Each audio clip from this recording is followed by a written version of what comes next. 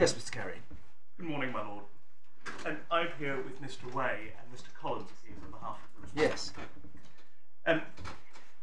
We've read the skeleton arguments.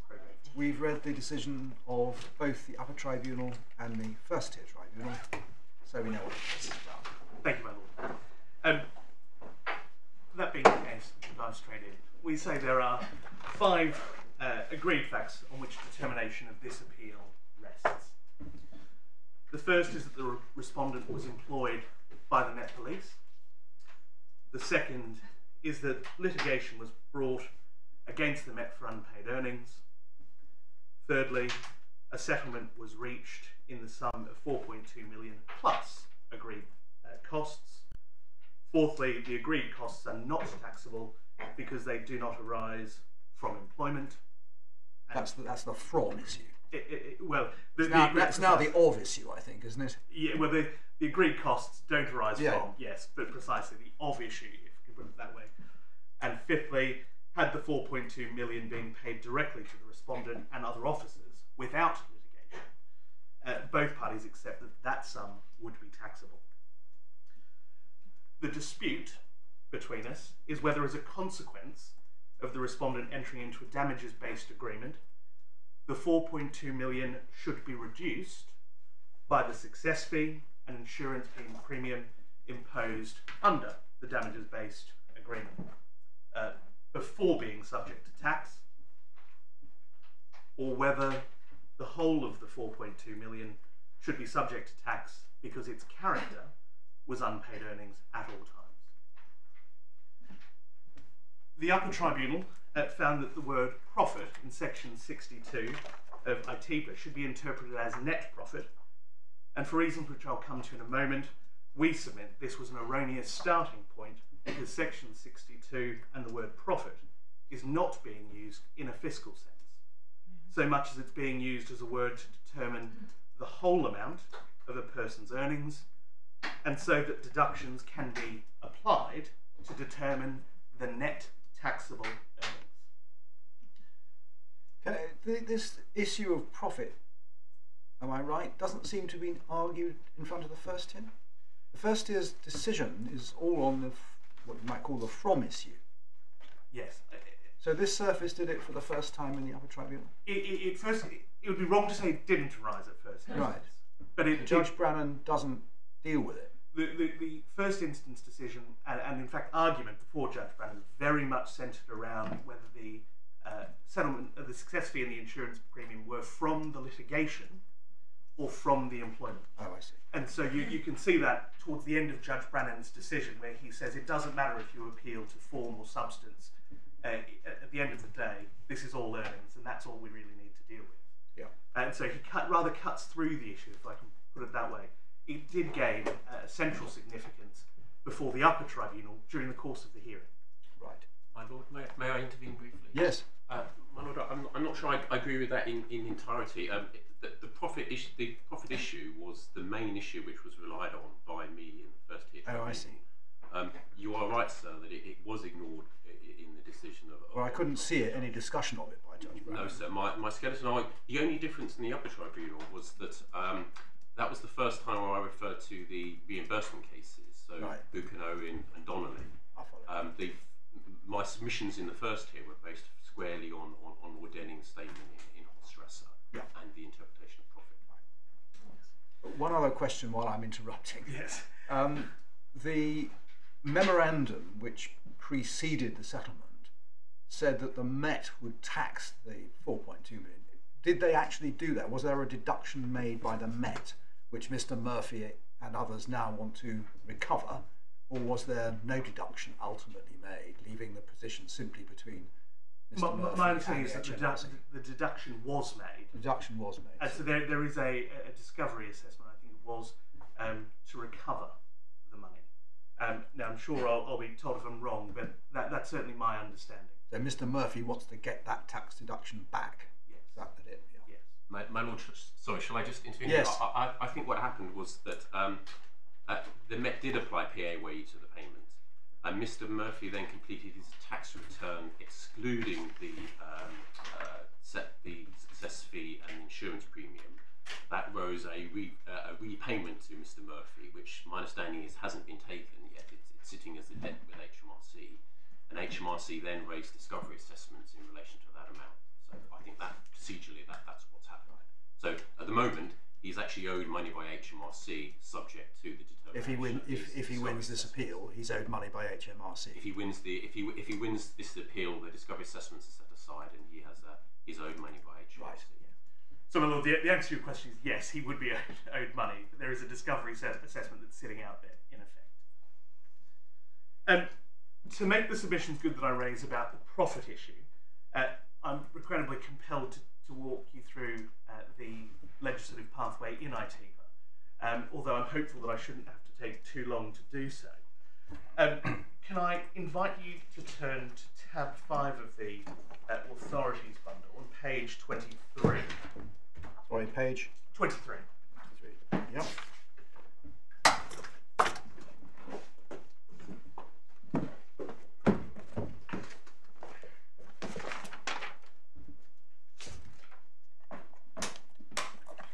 I see this has been superseded. Has it very much changed the current legislation? Not over much.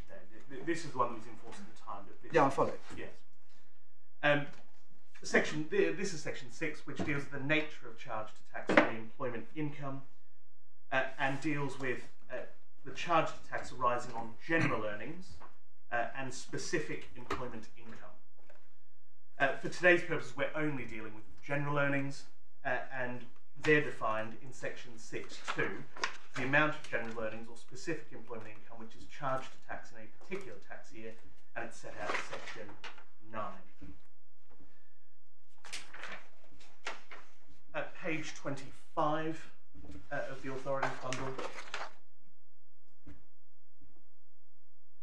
this is section 7 of ITEPA, dealing with the meaning of employment income and general earnings. And again, for our purposes, it's only section 7.2a, employment income, and section 7.3a, general earnings, that my lords and my lady are concerned with. The references in both section 7.2a and 7.3a to earnings within chapter 1 of part 3 as a reference to the definition of earnings in section 62. And we'll have to come back to these early provisions, but it's probably helpful at this point to interpose section 62 to see it in that context. And that's found at page 35 of the authorities bundle behind tab 6.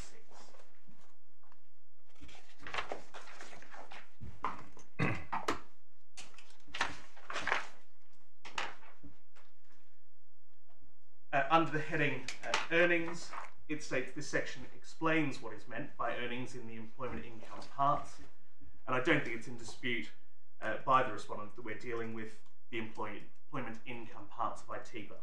They're parts 3 to 7a of ITEPA. In 62.2a, it's dealing with salary, wages and fees, and in my submission, and to the extent it's necessary to have regard to these provisions or these words in construing section 62.2b, we say that plainly it's talking about the gross value of salary, wages and fees.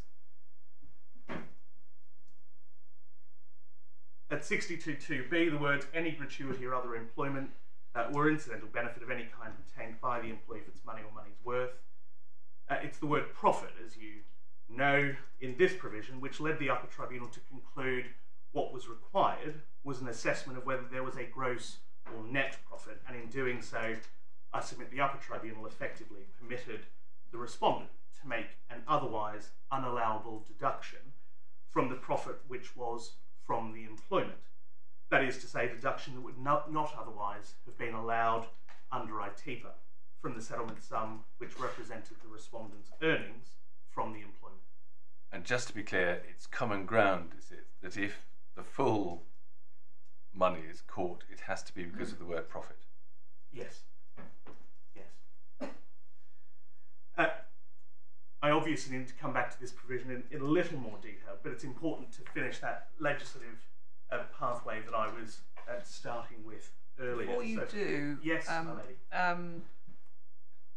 You say maybe you're right on the facts of this case, would permit an otherwise unallowable deduction, but you don't need to go that far, do you? You can say that hypothetically it might permit an otherwise unallowable deduction, but the question of whether the deduction is allowable or not comes at a later stage of the analysis. My lady, yes. And to some extent, my lady's preempted where I will be going in this case, but we say to the extent that the upper tribunal started using language like necessity and importing those concepts into whether it was from the employment, it really went much too far. And in fact, necessity is almost a red herring. Yes. Because it may or may not have been necessary, but that doesn't assist you in your analysis of whether it's from the employment. Well, you're rather being very simplistic about it, because I try to be. Essentially, you're saying if you gain anything, in the sense of you are remunerated in money or money's worth for what services you provide to your employer, that is intended to be caught by these sections one way or the other. So salary, wages or fee, that's straightforward. A gratuity, a tip, something like that, again, is something that you get, an incidental benefit. Well, you know, that's a catch-all. And profit, it's a bit like the profit from land, for example. So it's being used in that sense rather than in the sense of balancing out profits and losses. My lady, precisely. We say it doesn't require a fiscal analysis, or we see it in the upper tribunal decision where it refers to a calculation for the word profit. And the you say this part of the structure of the code is dealing with the credit side, and then another part of the code deals with the debit side. Precisely, my lord. Precisely. If we can now turn back, please, in the authorities bundle to page 27.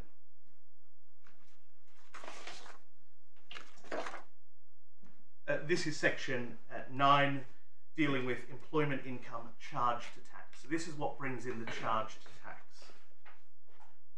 The reference to employment income is a reference to section 7.2a. We know that because employment income is a defined term. And at 9.2, it states, in the case of general earnings, the amount charged is the net taxable earnings from the employment in the year. It's necessary to pause on this provision for a moment because we say it's important for 3 reasons. The first is that it's clear that where Parliament have intended for the word net to form part of the provision, it has expressly used the word. Secondly, it's also important that in that net taxable earnings is a defined term, which I'll come on to shortly. And the third element of importance, we say, is the amount charged tax must be from employment.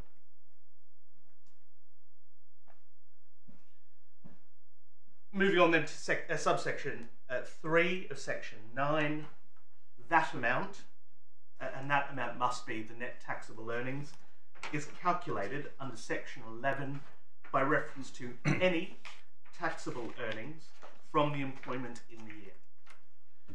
The use of the word taxable earnings here is another defined term, and it's defined in section 10, which we'll come to again shortly.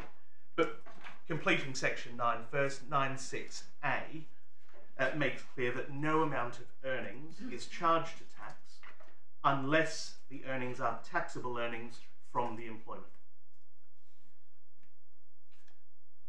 Over the page now, page 28, this is the meaning of taxable earnings and taxable specific income, but again we're just dealing with taxable earnings here.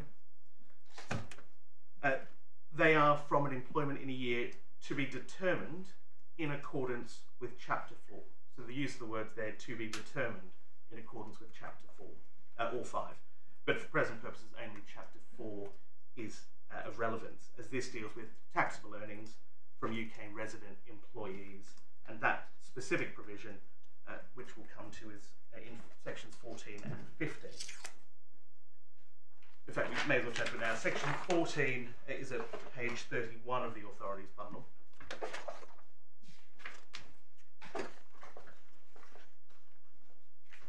And under the heading taxable earnings, under this chapter introduction, it spells out that the chapter sets what the taxable earnings are from employment, where section 15 applies to general earnings.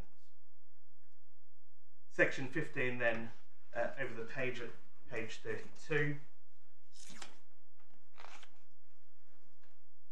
it sets out what the earnings are for a year where an employee is UK resident, which in this case the respondent and the other officers obviously were, and it's 15.2 that is of significance in that it refers to the full amount of any general earnings, which are those referred to in section 15.1, being an amount of taxable earnings from the employment. And it follows in my submission that what is intended here is that which is on the page, that the full amount of earnings earned by a UK resident employee from the employment are taxable earnings. It's That provision makes the we question say, of what's meant by general earnings, doesn't it? yes. So you don't get any further with that argument. Obviously, once you fall within the definition of general earnings, the whole of that is taxable. But it doesn't answer the question of what's meant by profit for the purpose of the definition of general earnings. No, but my lady, it does have to do with whether it's from the employment. And Yes. so if the payment is from the employment, because of the Yes. width of those words, we say that they are intended to be wide to capture all earnings that might be occasioned. So whilst it may not help influence the understanding of the word profit needs to be looked at in the context of these provisions to understand what taxable earnings are. Yeah. That's not the end of the matter though, because having identified what taxable earnings are, it's a very elaborate piece of legislation. Having identified what taxable earnings are, it's designed to be the full amount of earnings received in a tax year. There remains the calculation referred to in section 9.2, namely that what proportion of the full amount is net taxable earnings. And the calculation is set out in section 11 on page 30.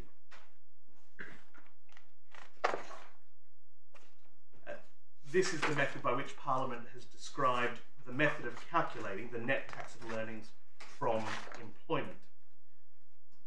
And one sees here TE means the total amount of any taxable earnings from the employment, and DE means the total amount of any deductions allowed from those earnings under the provisions listed in section 327 sub 3 to 5. The importance of this provision in my submission is that it contemplates all earnings from the employment being taxable earnings, only subject to deductions. And so, my lord, the point you raised before, on the one side it's the credit, and the other side it's the debit. And at the moment we're firmly trying to work out how you get to what comes into the charge within section 9. Well, we're trying to work out what comes in on the credit side.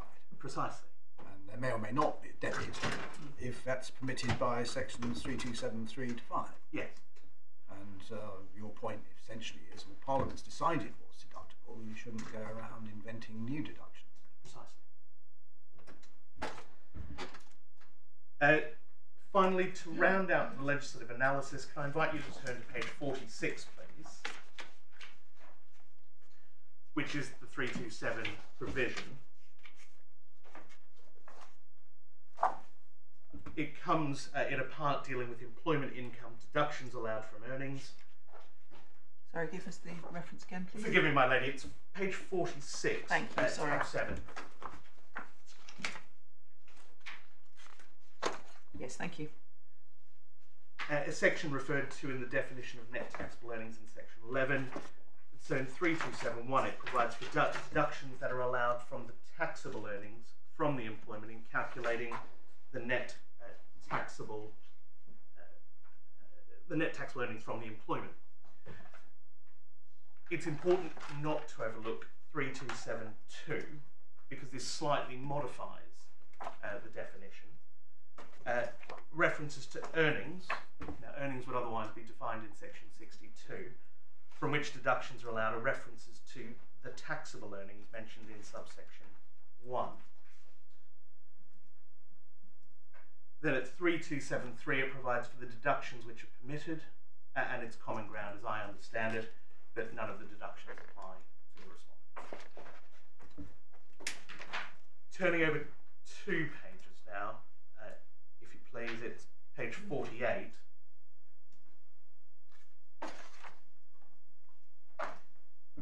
And it provides for income from which deductions may be made, and sets out what is described as the general rule, which is that deductions are allowed from any earnings from the employment in question and not from earnings from any other employment. And the reference to earnings, as I say, must be read in line of 3272A.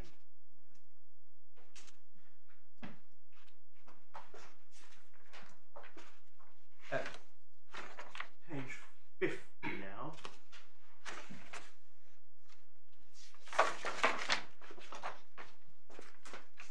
Section 333, and it provides for expenses paid by an employee and provides the circumstances in which a deduction from a person's earnings for an amount is allowed.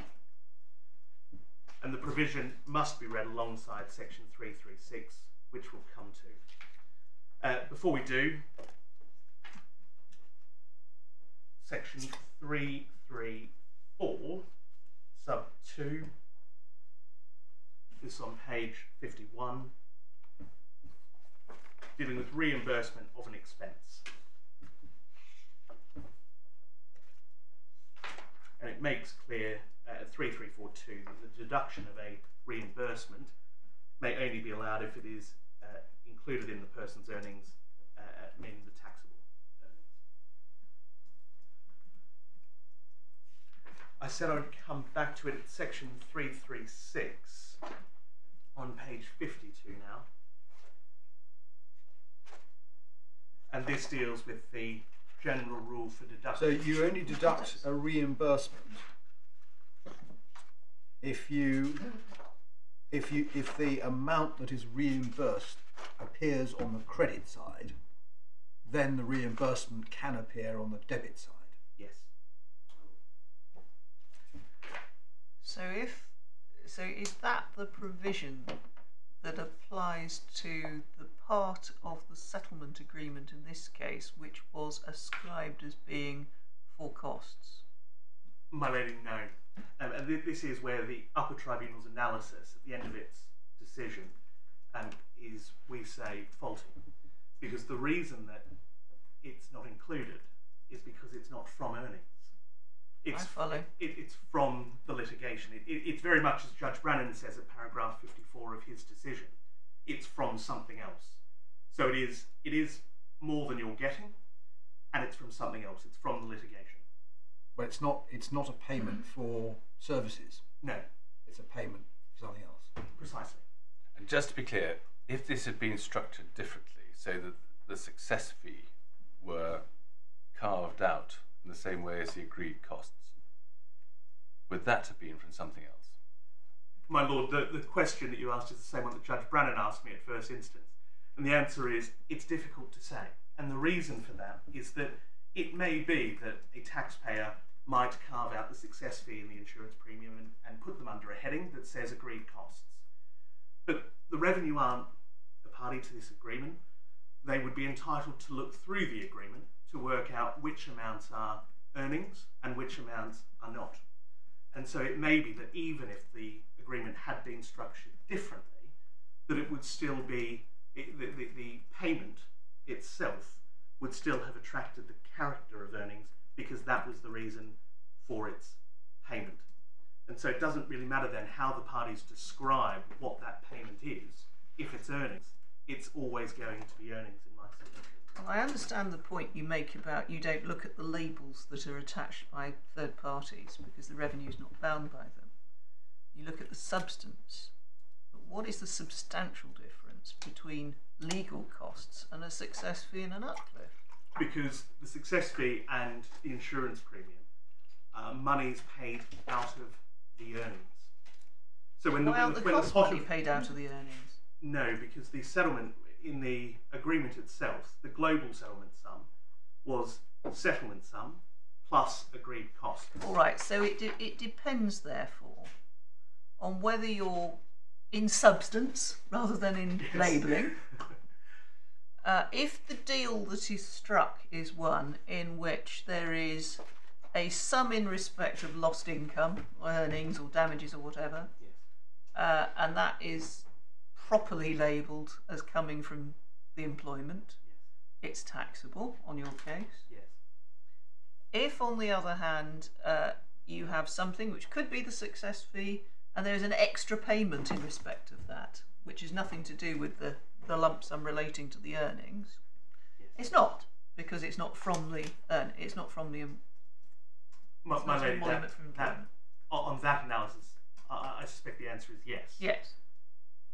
So when you're settling, you have to be extra careful to make sure that on your analysis, no part of the money which is coming into the claimant who's successfully settling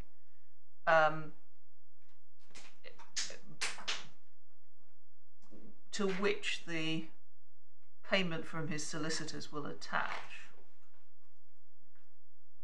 is in substance compensation for his loss of earnings, because the minute that it's compensation for his loss of earnings from his employment, it's taxable. My lady, yes. Yes.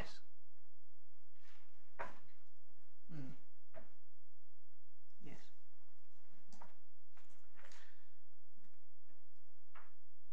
I think we were just about to deal with section 336, the general rules for deductions from expenses, and you'll see what no doubt is a familiar rule to this court. Obliged to incur and pay the expense of the holder of the employment, and the amount must be wholly, exclusively and necessarily in the performance of duties of the employment. Standing back from these provisions in the legislative pathway that we've been looking at, in my submission, what ITEPA does is two things. The first is to identify whether a payment is taxable earnings from the employment, and secondly, if it is, and if there are allowable deductions, they can be claimed so long as they have been included as part of the taxable earnings. The employer was obliged to incur and pay the expenses from the employment, and that the amount was wholly, exclusively and necessarily incurred in the performance of those duties.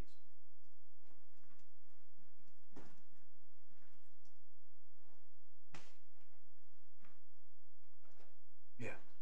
And it's really in my submission only the first of these issues which is relevant, as this was never really a case in my submission about allowable deductions. Indeed, it was agreed that these weren't allowable deductions.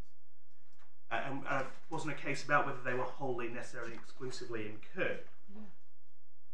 And once that is appreciated, and once the statutory context of section 62 is properly understood, it is, we submit, clear as it can be, that it is a provision designed to capture the total amount of earnings from employment,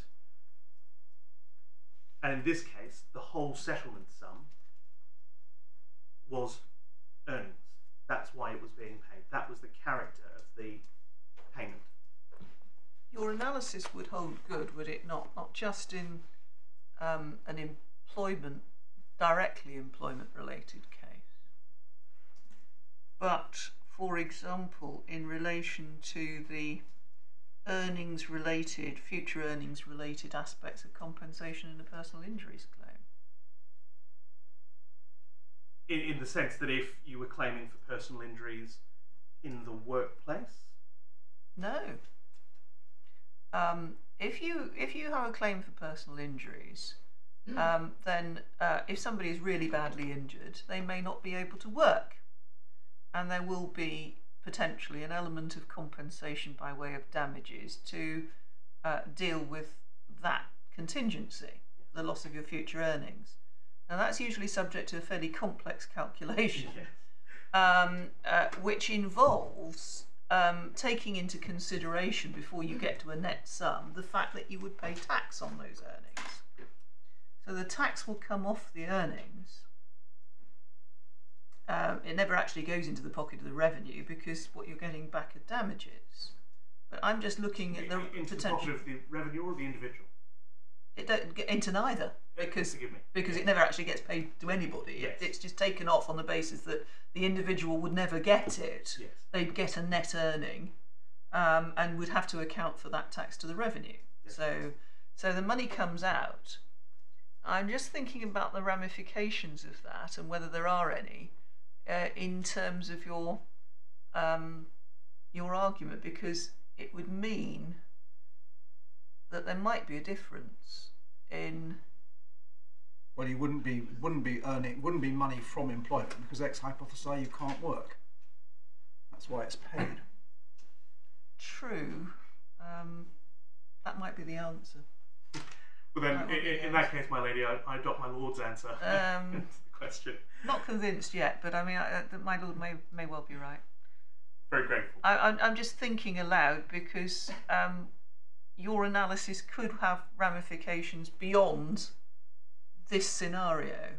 My lady, And I'm alive to the potential for the impact that it might have on DPAs and settlements, as well as the strengths and merits of the direct case on tax. I take entirely on board what you're saying about credits and debits and so on. my lady, the very point that you've raised with respect is why the application for permission to appeal was drafted in quite the terms it was. Now, the upper tribunal said it didn't think it had the ramifications, but in my submission, this could be quite a difficult issue. Yes. If the respondent is correct. We say on our analysis that when one looks at it across the board, Yeah. if it's earnings, it's a relatively straightforward analysis. If it's from the employment, it's taxable earnings, and it can be brought into the charge to tax. But what one must always do is go and look at the reason for the payment. And if the reason for the payment is that it's taxable, is that it's being paid for earnings from employment, then that may rather circumscribe some of the more difficult elements that one might imagine. Can I just understand what the ramifications might be? I mean, we're concerned simply with the meaning of profit. If an employee receives salary, wages, fee, gratuity, none of this arises. So what sorts of payment might we be concerned with beyond the facts of this case? One example that my learned junior and I have been discussing was whether, in the context of an employee-employer relationship, now there's obviously high authority for the proposition that one can't deduct dry cleaning, purchase of suits. Now, if an employer was to say to an employee, I require you, it's necessary, you're obliged to wear a suit that's clean. The employee then goes out, buys a suit, makes sure it's always dry clean. You couldn't claim that as a deduction. The authorities say you can't. But in that scenario, you would then, the employer, topping up, let's say £200 to make sure that you can cover the cost of the suit and the dry cleaning, would then have to work out whether it was necessarily incurred, if it was a profit from the employment, and if it was, then on the upper tribunal's analysis, one could get by the back door what it can't through the front. And just to understand how this fits together, we find specific provisions dealing with expenses. So if the employer is paying the £200 in respect of dry cleaning expenses, do you have to worry about whether it's profit or not? That's part of the complication, because the employer would then possibly need to see receipts and then work out when it's doing its own tax returns for the revenue, working out PAYE on those payments, whether it was necessarily incurred, because if it was and it was a profit, then on the upper tribunal's analysis you could deduct it. So it does create some unforeseen difficulties in my So wait a minute. On your case, the employer simply taxes the £200, because it's paid to the employee, and then there's an argument about whether it's deductible or not. Well, no, in fact, on the upper tribunal's analysis, my lord. Now follow, your analysis says the employer simply taxes the £200, but you say on the upper tribunal's analysis, the employer's got a rather more difficult task, and that is to work out whether it was necessary for the employee to dry clean the suit in order to do the job. Exactly. And then, of course, the kind of secondary point, possibly secondary point, maybe not, of you've managed to achieve something via the word profit that you couldn't achieve via the deduction system. Okay. Can I just try to understand how it fits together a bit more? So we assume, for the sake of argument, the employer requires the employee to get their suits dry cleaned, and the employer pays the employee £200 a year or whatever to allow for that. Now, if I go on from section 62, we get to section 70. Yes. So that applies to a sum paid to an employee if the sum is paid to the employee in respect of expenses. So would that catch the £200? It's difficult to say, because it would depend on the context of whether it was necessary for purposes of performing the duty, the work. Well, if it was a uniform, let's suppose it's not a suit, but it's a uniform you have to wear in a factory for health and safety reasons. So you've got to go out and buy your uniform. The employer doesn't provide you with one. You've got to go and buy it, and the employer gives you some money to cover the costs of that. That's a closer analogy, isn't it? Yes, and there is an authority, and it's referred to in one of the decisions, and it will come to me, where it was found to be, in that type of scenario, it was found to be an emolument of the employment, so it had to be included in the earnings, in effect. Now, what I don't know, what I can check, is whether it was reimbursed as an expense. But you'd expect it to be. I'd be very surprised if it wasn't in those circumstances, because you couldn't do the job without it. No, I would expect it to be, but I just want to double check that before I commit myself to an answer. But my expectation is that, based on the operation of Section 70, that it would likely be. Just following up my Lord's question, Section 70 starts, this chapter applies. What does this chapter do? What is this chapter? This chapter is I may taxable benefits, expense payments. So these expenses go in on the credit side, do they? Or are they being excluded from the credit side? These are being... My lord, this is part of the benefits code, so these amounts are treated as earnings under the benefits code. Yes. Right, so... The learned friend is right. So these are treated as earnings? Yes. And that I assume follows from section 72. So if you have sums in respect of expenses, they're treated as earnings. My lord, yes. And in the case as long as they're from the employment. So long as they're from the employment. Yes. So if the employer is paying the £200, that's from the employment, and it goes in on the credit side. But if the statute specifically says that, why in that context do we have to worry about the meaning of profit? Because if the amount is characterised not as salary, wages, fees, and you're dealing with whether it's a profit from the employment, and a taxpayer comes along and says this was a profit from the employment, relying specifically on what's been said by the upper tribunal in this case, it would create a kind of secondary calculation at that stage in the analysis. So it would be the taxable earnings less the calculation that you undertake for profit, less deductions. And why would the revenue need to rely on the word profit? Why couldn't they just say, well, section 72, that answers it? Yes, well, in practice they might, but the analysis that or the hypothetical that we've tried to identify is one where it might fall through the gaps, in effect. What I'm then worried about is there a situation that really slips through the gaps? Or is the answer simply to be found in section 72? If you have a sum paid in respect of an expense, well, you don't worry about whether it's profit or not, it's just added in under section 72. Well, that might very well be the case. What we say, though, is that the analysis adopted by the upper tribunal creates a situation where there are potentially unforeseen consequences.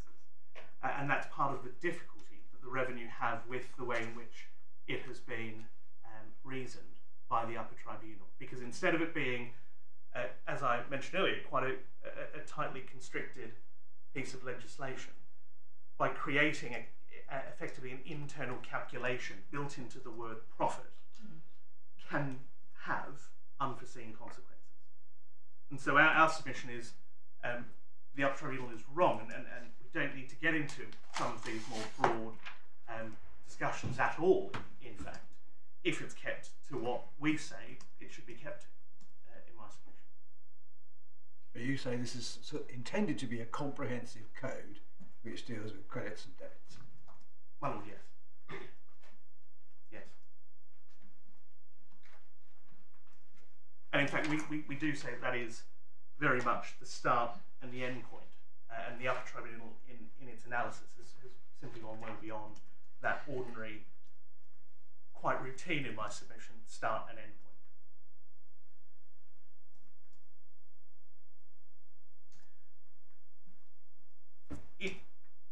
The upper tribunal has arrived at this conclusion, or this position, through what we say is an erroneous reliance on these reimbursement type cases, because that's really where, and expense type cases, because that really is where one sees the type of language that's deployed by the upper tribunal when dealing with whether it's from the employment or not. And one sees that in the upper tribunal's decision between paragraphs 54 and 64, where it talks about the profit issue.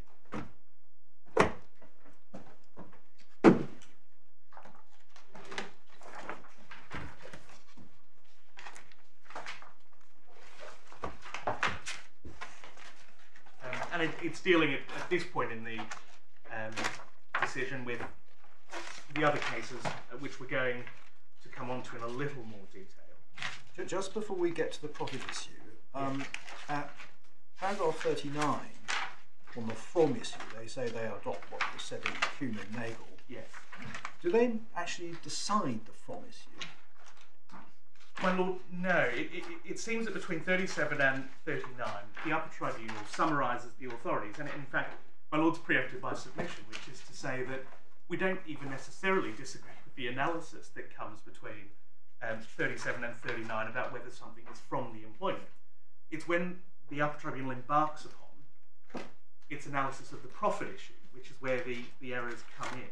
Because having started in what may be the right place, reliance upon the right authorities, talking about whether something is from the employment, it then descends into an analysis of what the word profit means, rather than effectively ending the decision, as Judge Brannan did, cutting through it all by saying, this is just earnings. Can I invite you to turn to paragraph 28 on page 85 of the core bundle, which is where the upper tribunal sets out the basis of Mr. Murphy's appeal. Sorry, which page? 85, my Lord. Yeah. In dealing with the appeal, the upper tribunal did touch on a number of different aspects of the grounds, but it really did only deal with ground 2, and this much is noted by the upper tribunal itself at paragraph 86 of the decision. And in those circumstances, the primary issue it appears to have considered was whether the FTT erred in not having regard to the comments of Lord Denning in Hochstrasse to the effect that a payment to an employee in respect of a liability incurred in consequence of his employment did not give rise to a profit for the employee. And it may be that the upper tribunal in adopting or summarising this point, using the words in consequence of, has led itself into error, because it's not using the statutory language of from the employment.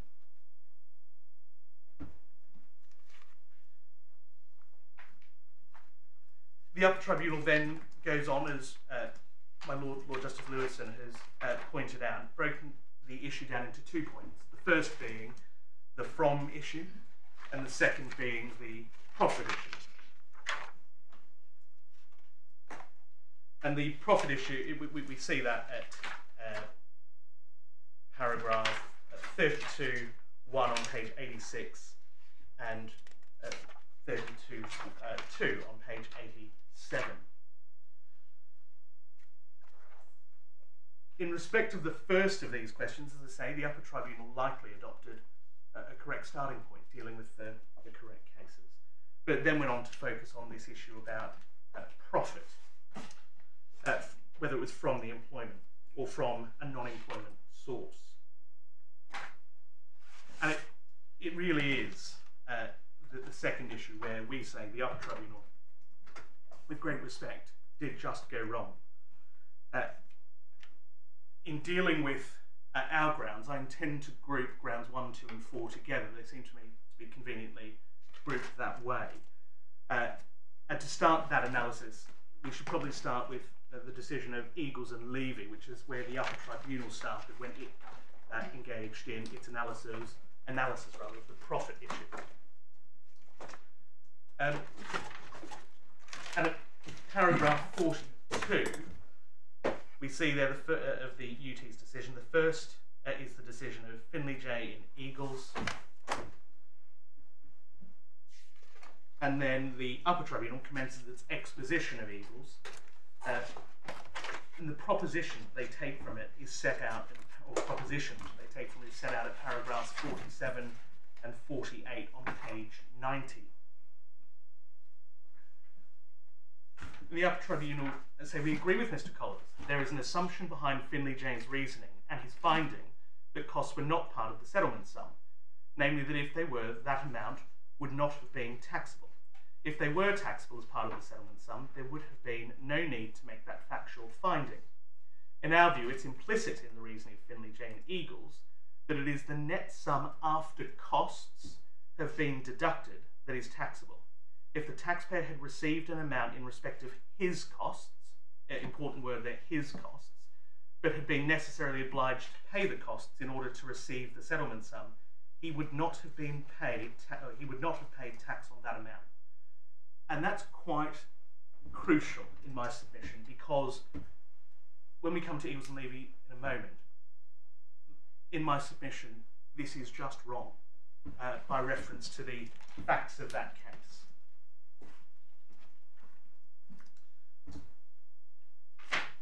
With that in mind, can I invite the court to turn, please, to tab... But before we get there... My lady, yes. If he'd received an amount that was dedicated to his costs, which were independent and couldn't be said in any way to represent damages which would otherwise have been monies paid to him in respect to the services he rendered to his employer, it wouldn't satisfy the from test, and therefore it wouldn't have been taxable anyway. My lady, we may be able to touch on that point in this case. And so if I might address you at the end of yes. Eagles, if that's of course. Okay. At page 82,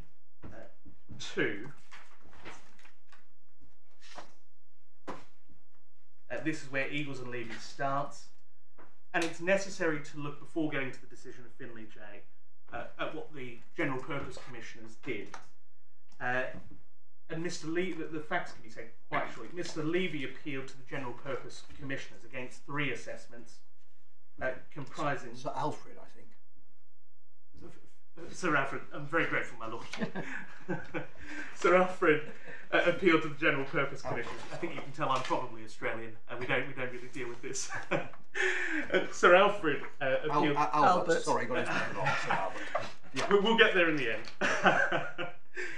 Appealed to the General Purpose Commissioners against 3 assessments, comprising sums said to be an emolument as chairman and managing director of the tobacco company. This was a position that he'd held for a number of years, and Sir Albert was to receive 20% of the annual profit subject to deductions, i.e. deducting all expenses excluding income tax, and losses and provisions for depreciation of outstanding trade obligations. the company terminated the appointment by consent in 1930, so about 4 years after his original appointment. And Sir Albert received a computation of the amount of remuneration he was entitled to for the final 6-month period of the appointment as chairman. He contended that the paid sum was inadequate and commenced a claim in the Chancery Division. He said that there were 3 items that amounted to more than £300,000 that should not have been deducted from the annual profits when determining the final payment of the 6-month period. On the second day of trial, a settlement was reached, and we see this at paragraph 9 on page 85 of the decision.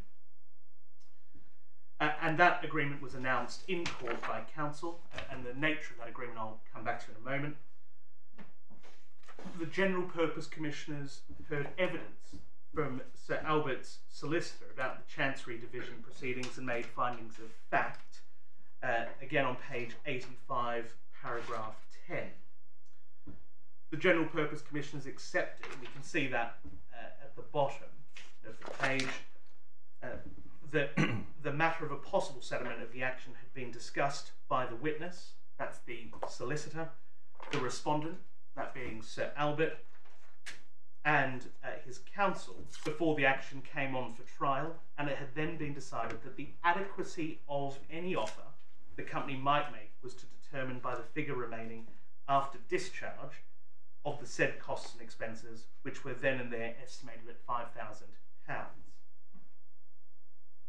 Having explained that the offer by the company, £45,000, was accepted, in fact the costs turned out to be, and we see this over the page at paragraph 11, the costs turned out to be £6,466, which were the costs and expenses Sir Albert was put to paying his lawyers in recovering the remuneration under the agreement.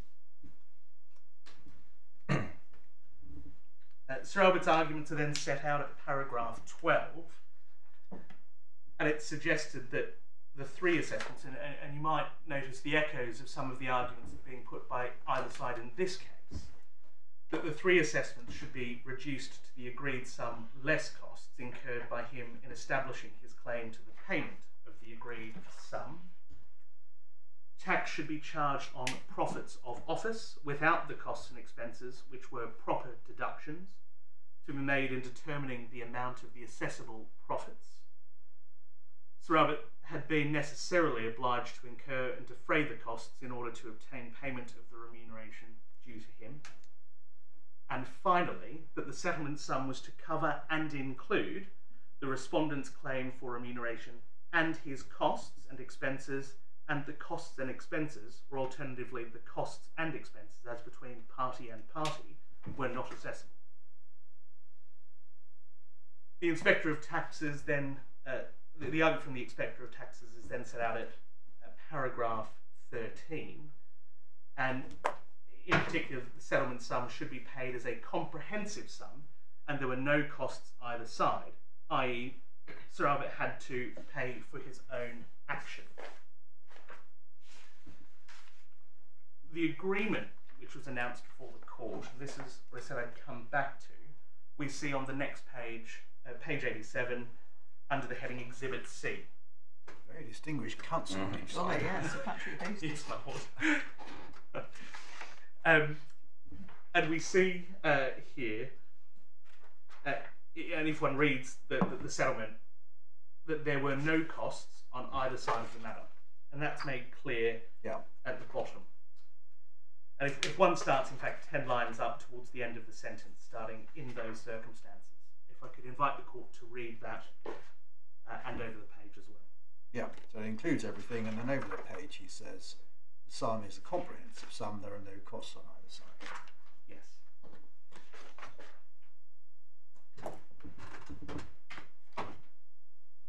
Accordingly, we submit there were no inter-parties costs in this case. That's clear from no costs either side. Perhaps in modern day language, each party bears their own. Yeah.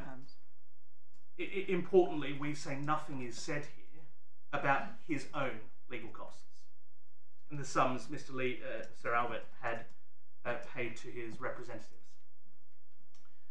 The General Purpose Commissioners then found, and we see this one page back at paragraph 14,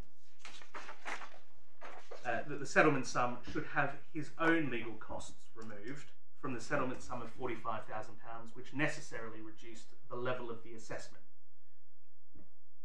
We see there the reference to the £6,466. The inspector appealed, and it came before Justice Finlay, Mr. Justice Finlay, in a form which his lordship describes at the outset on page 88 as a little troublesome and a little unsatisfactory. This was because the General Purpose Commissioners had failed to indicate which of the reasons advanced by Sir Albert that they were accepting, in essence, or rejecting in respect of the inspector.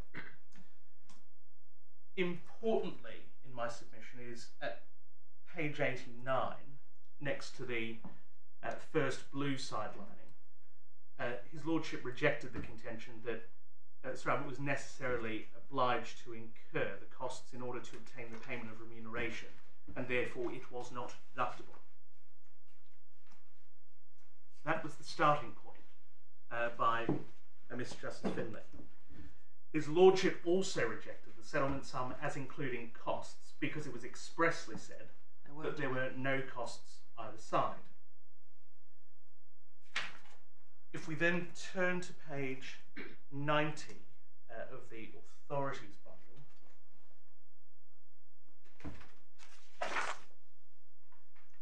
and it's at the base of the second blue sidelining, the sentence starting, "I think that when one reads."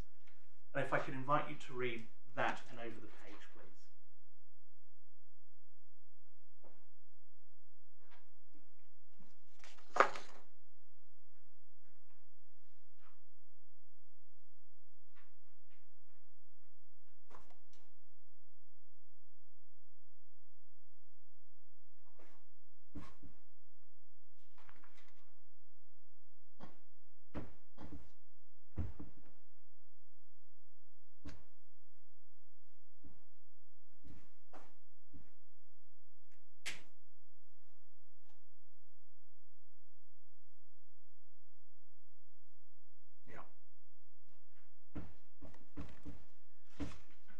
We place particular reliance at page 90 on the passage about substantial costs that he would be let in for. So in effect, it's noted that Sir Albert was going to be paying the costs, his own legal costs, out of the £45,000 settlement sum.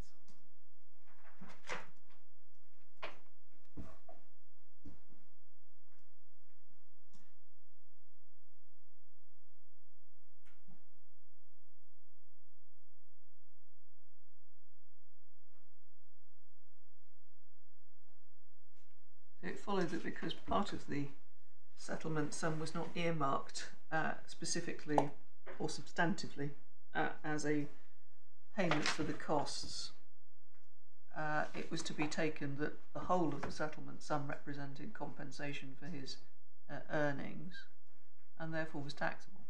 Precisely, my lady. Yeah. One thing I haven't identified, the judge says twice that he's prepared to accept the test which Sir Simmons has put to him, but I haven't actually worked out what the test is. Have you identified that?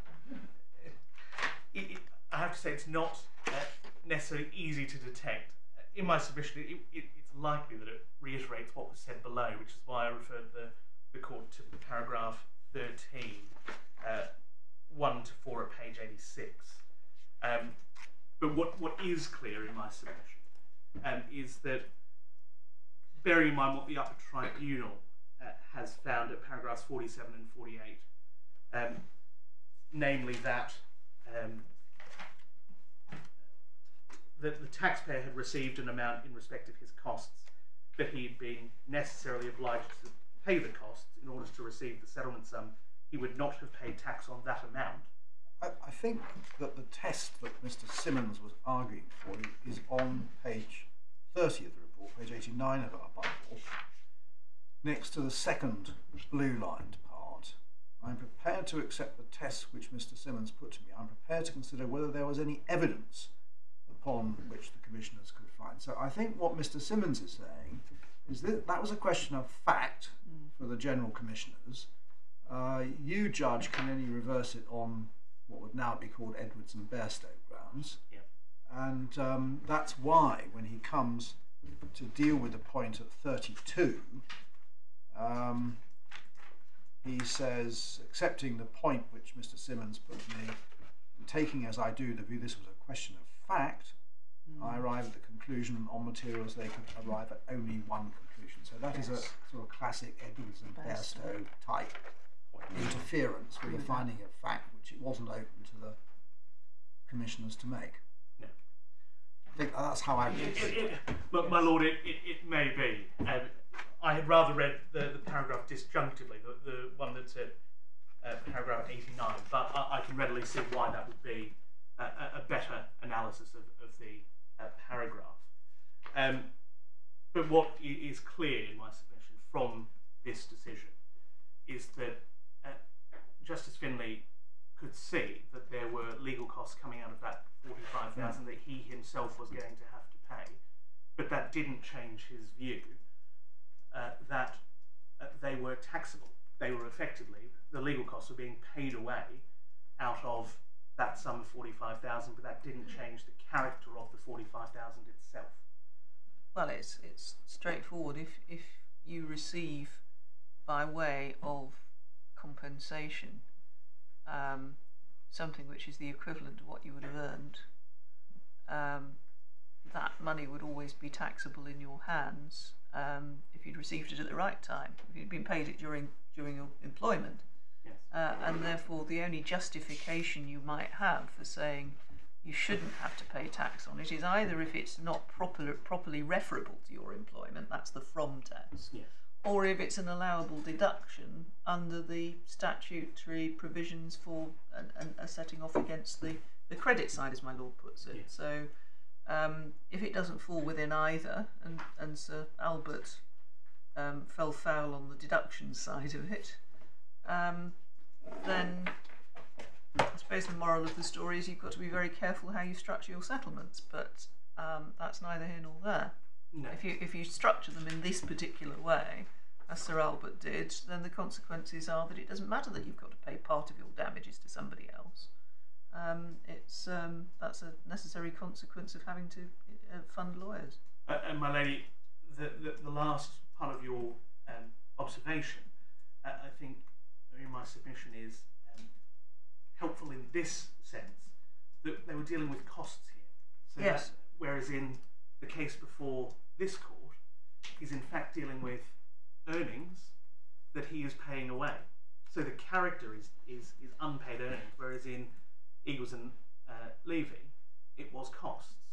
And so what might be said to be a slightly... No, I don't understand that. Eagles and Levy, Sir Albert was getting what he should have got as remuneration. Yes. And paying part of it away as costs. Yes. And here, Mr. Murphy is getting part of which he should have got as remuneration and paying part of it away in success fee and insurance premium. But the character of what's being paid away is different. In the sense that in this case, in my submission, it's slightly worse for the taxpayer in the sense that it's damages being paid away to satisfy a liability rather than the costs. It may not matter much in the final wash-up. Follow the distinction. No. Well, it may be that it's a bad point, and if it is, I mean, I understand that the difference between the agreed costs and the success fee and insurance is that the agreed costs are not from employment. Yes. That's why you say they're not taxable. Yes. And that, I mean, the upper tribunal seems to have elided that by saying you can't distinguish between the two. Yes. That is it in a nutshell. And as I say, perhaps my point is a bad one, but whatever the position, in my submission, Eagles and Levy is much closer to this case than the upper tribunal's analysis of it at paragraphs 47 and 48. I mean, you also may well have problems on the upper tribunal's analysis if the amount which you deduct by way of costs, let's suppose it was a levy type case, are more than might have been allowed on a cost assessment. Then what do you do? Well, quite yes. Well, we're still not from employment, I suppose. It's just hard luck. In a levy type case. Yes. But I mean, the upper tribunal uses the word necessarily. But if you are leaving aside the provisions dealing with deductions and simply working out what is profit, it's not clear that necessarily would come into it. No, my lord, and that's why earlier this morning I said that it may, when it all comes out in the wash, the fact that it was necessarily incurred or otherwise may not matter at the end of the day. What matters is whether it was from the employment. And in that sense, if Sir Albert had to pay his lawyers so much money, it doesn't really matter whether he necessarily had to pay them or not. The fact is, his net gain was reduced by what he had to pay. Yes. But it's it's the gain that was taxable. Yes, it was the full 45,000. It was the full 45,000 because that represented what he would otherwise have been paid, or a portion of it. It was what he was claiming, basically. He was claiming for unpaid wages or salary or equivalent of emoluments from his employment, and that's what he got. And he couldn't escape the consequences of that being taxable, as it would have been if it had been paid at the right time, by the fact that he had to pay some of it away to his lawyers. My lady, yes. Really, that's the bottom line. And in fact, that's why potentially the evidence of the solicitor about the fact that the adequacy of the damages took into account the fact that the costs were going to be paid. They had to reach a particular level, and that echoes what happened in this case. Yes. You will have seen the original offer of 4 million increased by 200,000 to take because of the tax consequences. Yes. And now the taxpayers say, well, please don't tax the full amount. Yeah. That gets the merits point out of the way. Very grateful. Turning now to the next decision the upper tribunal look at, which is Hochstrasser. And it's characterised at paragraph 76 of the upper tribunal's decision, perhaps curiously as a reimbursement case, but it's at tab 12, page 103. It starts at page 92, but we're going to start at page 103.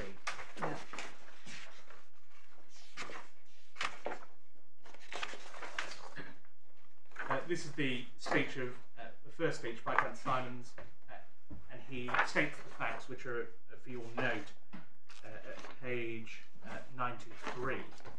But in essence, Mr. Mays was employed by ICI Chemicals.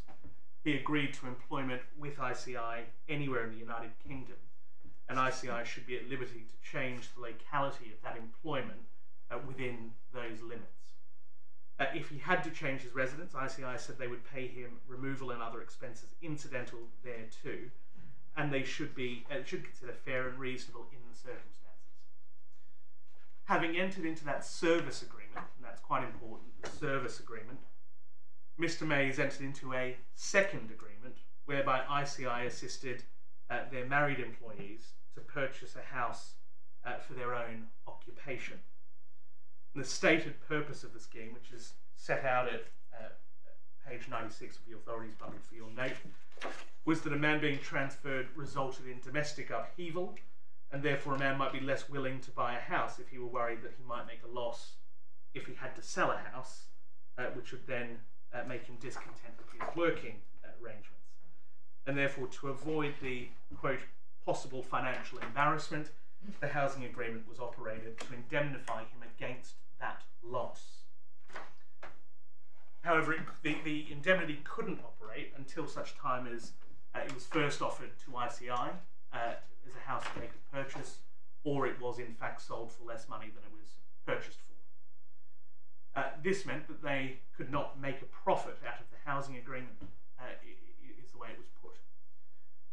Ultimately, Mr. Mays did buy a house with a total value of £1,850, and ICI provided £300 free of interest on the second mortgage. It was ultimately sold for £1,500, which resulted in a £350 loss, or an amount needing to be credited to Mr. Mays. The £350 was taxed. At the bottom of page 103, we see Viscount Simons adopting the words of Mr. Justice Upjohn, and I invite you to read the last two sentences and then over the page next to the sidelining, please.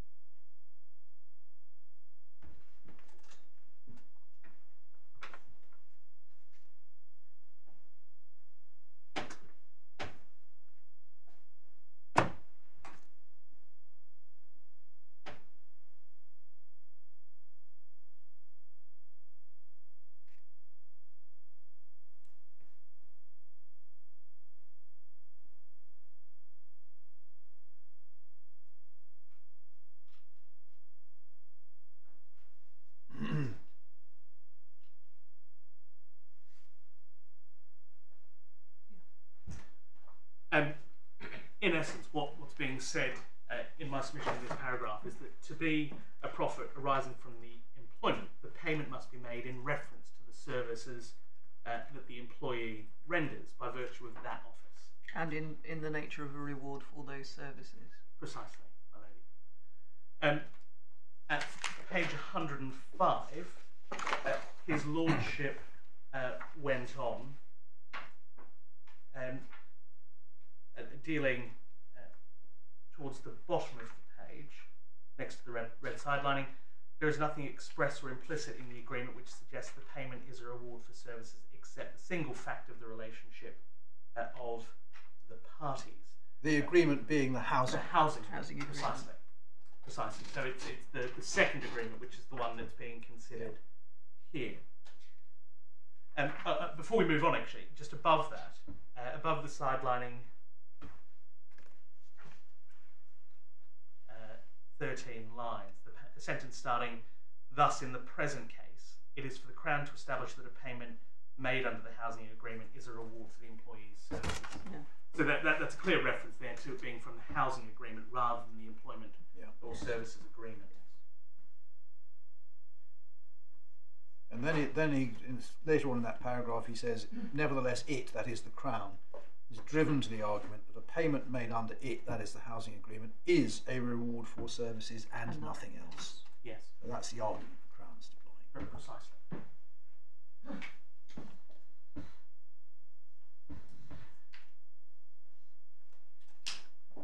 At the bottom of 105, the final few words, this at once suggests that there is some other reason for the payment than services rendered or to be rendered. This is a reference again to the housing agreement. Before turning towards the bottom of the last third of the page, next to the italicised quote of Reed and Herbert and McQuaid, I do not doubt that a taxable profit may take the form of the discharge of an employee's obligations as well as of a direct payment. And that, in my submission, is important in this case because that is what has happened. The discharge of the success fee and the insurance premium out of the employment sum, or the unpaid earnings. I'm not sure this case really helps one way or the other, other than the fact that it's a case on from, and on the facts of that case, the from test wasn't met. My lady, precisely. But when reliance is placed by the upper tribunal and is urged on this court by the respondent that this authority is the one from which you derive net and gross profit, benefit, or an overall benefit, one must, in my submission, look at the context in which Yes, it of arises. But my lady has the point. We say this is simply not what the case was attempting to resolve. Yeah. Well, I think Mr. Collins likes what Lord Denning had to say. Yes. Page 112. Yes, I was just wondering whether my lords and my lady may need assistance with some of the other speeches, but I'm happy to go straight to Lord Denning's if you prefer. Well, we've got Lord Radcliffe at the top of page 108 saying it's assessable if it's been paid to him in return for acting as or being an employee.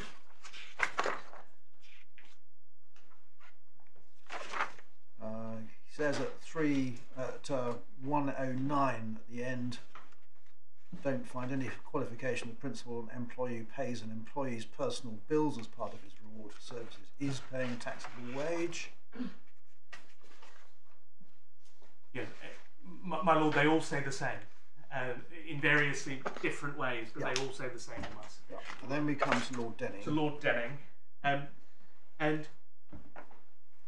his lordship suggests that Mr. Mays did not make a profit from the employment, and he suggested that if the employer had, by way of reward of services, agreed to indemnify the employee for losses on the stock exchange, we see this at the bottom of 112, those payments would be taxable. Then turning over the page to 113, it was said that because the losses were his own affair and nothing, that would be because the losses were his own affair and nothing to do with the employment. His lordship found the losses were a straightforward reward for service. The test which his lordship preferred was to simply ask whether the £350 received by Mr. Mays was a profit from his employment. He said that it wasn't, because it wasn't remuneration or reward or return for his services in any sense of the word, the way it's put. Yes. But, and it's obviously this speech which the upper tribunal has latched onto as being in support of their analysis, paragraph 53. And before we finish with what I would say about Lord Denning, at paragraph 53 of the upper tribunal's decision, on page 91, it states later cases tend to refer to the judgments of other members of the House of Lords without reference to Lord Denning's speech.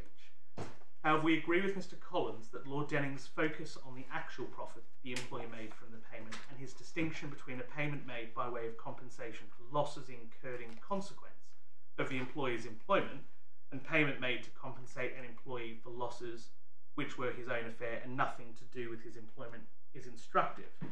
Although Lord Denning did not address the issue in terms of whether the measure of profit was gross or net, he was clear on the facts of the case that there was no profit at all. Well, that's just a complete misreading of what Lord Denning says. Well, my lady, precisely. I mean, I don't read this passage in Lord Denning as being any different from what his brother judges have said, which is it's not from. It's not a profit from his employment, and the focus is on from. You've then got that little bit of the passage about what is meant to be the profits of the employment at the end of paragraph, second paragraph on 397. Yes. But that was as a result of the way in which the case was being argued, as suggesting that something which was not remuneration for services rendered under the agreement could fall within the category of what was taxable. So it was an attempt by the revenue in that case to expand what was meant by profit rather than any sort of reference to net or gross.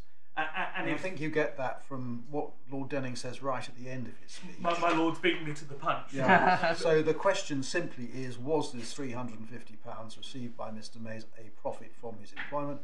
I think not, for the simple reason it was not a remuneration or reward or return for his services in any sense of the word. That's what he clear decides. in my submission that this is not what Lord Denning was attempting to do.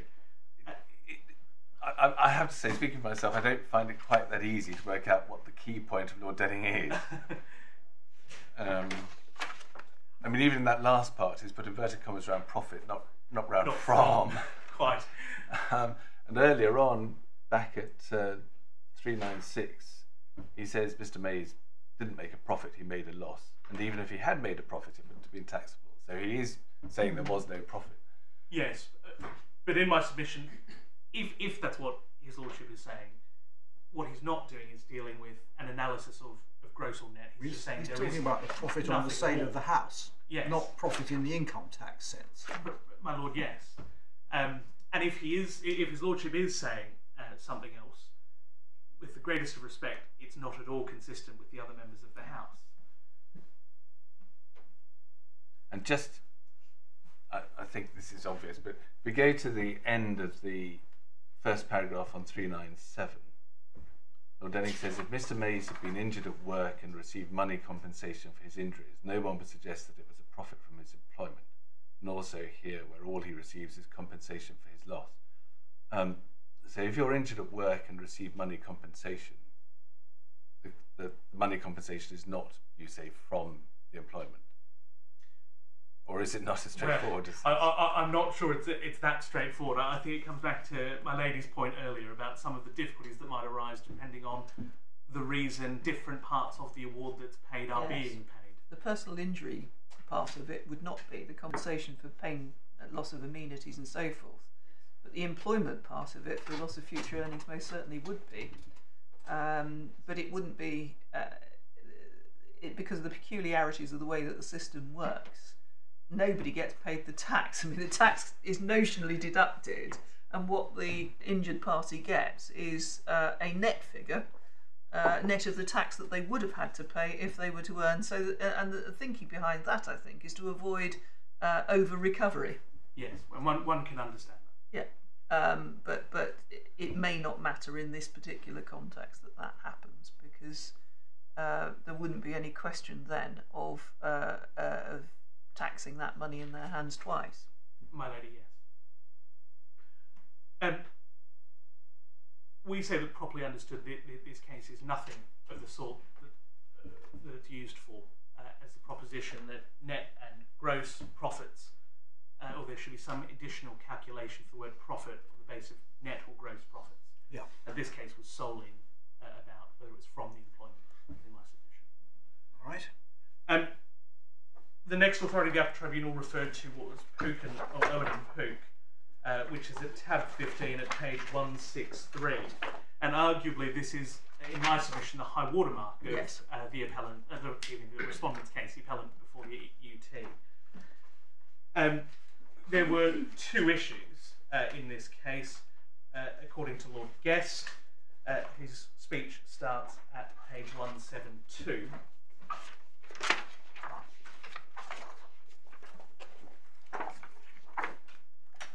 And at 173, we see at the top two questions arise.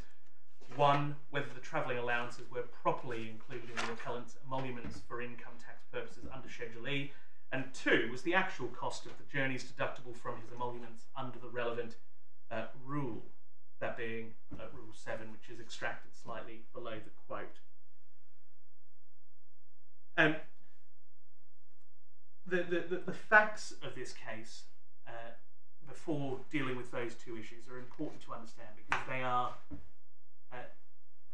perhaps unique, but certainly don't come up that often in my submission. Mr. Owen was a medical practitioner with various appointments. The terms and conditions associated with those appointments included him being on standby duty. Under the terms and conditions of service of hospital staff, the management committee paid Mr. Owen travelling expenses at a fixed rate per mile for up to 10 miles, and then he paid the remaining 5 miles of the journey. He sought to deduct the whole cost of travelling expenses for income tax purposes. The Court of Appeal found that he wasn't entitled to by a majority. Lord Denning, Master of the Rolls, dissented in that case. And this brings us now into the House's analysis of that decision. And Lord Guest, having stated those two questions, found that the entitlement to the expense was contained in the terms and conditions of service entitled expenses. He went on at page 174, line A, to hold that it appeared to the Court of Appeal had treated the payments as allowances payable to Mr. Owen, whether he incurred the expenses or not. his lordship took that to mean that the payment to Mr. Owen was truly an allowance and not a reimbursement. Further in that paragraph, next to this capital C, that if the payment were an allowance, then it would be a profit, but that if the payment was a mere reimbursement for actual expenditure, different considerations arise. Having found that different considerations might arise at page 175 now, line A, his lordship said that the allowance was but if the proper test is whether the sum is a reward for services, then in my view the travelling allowances paid to Dr. Owen are not emoluments. To say that Dr. Owen is to that extent better off is not to the point. The allowances were used to fill a hole in the emoluments by his expenditure on travel. The allowances were made for the convenience of the employee to allow him to do his work at the hospital from a suitably adjacent area. In my view, the travelling allowances were not emoluments. If I'm right that the allowances are not emoluments, then no question arises as to the deductibility of the actual sums expended on the 20-mile journey. Can you just unpack that a bit? First of all, Lord Guest says if the proper test is whether a sum is a reward for services. Is he saying that is the proper test? In my submission, I'm not sure that he's committing himself. Right.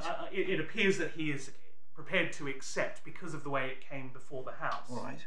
Based on what the Court of Appeal had said about reimbursements and expenditure. Then having said at 174, the distinction between Ferguson and Noble in this case is that one's an allowance and the other's reimbursement.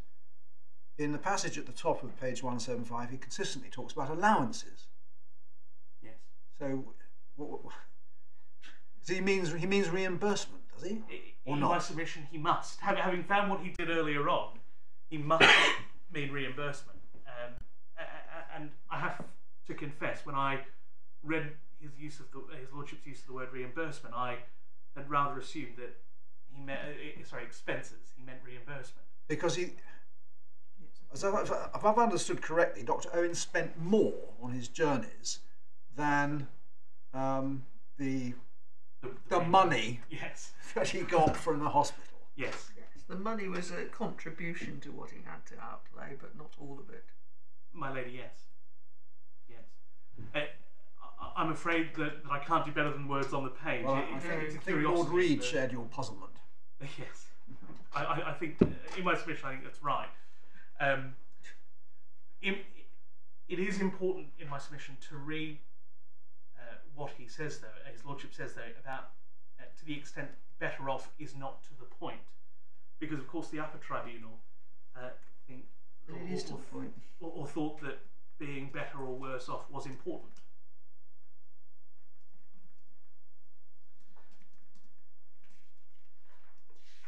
Yeah.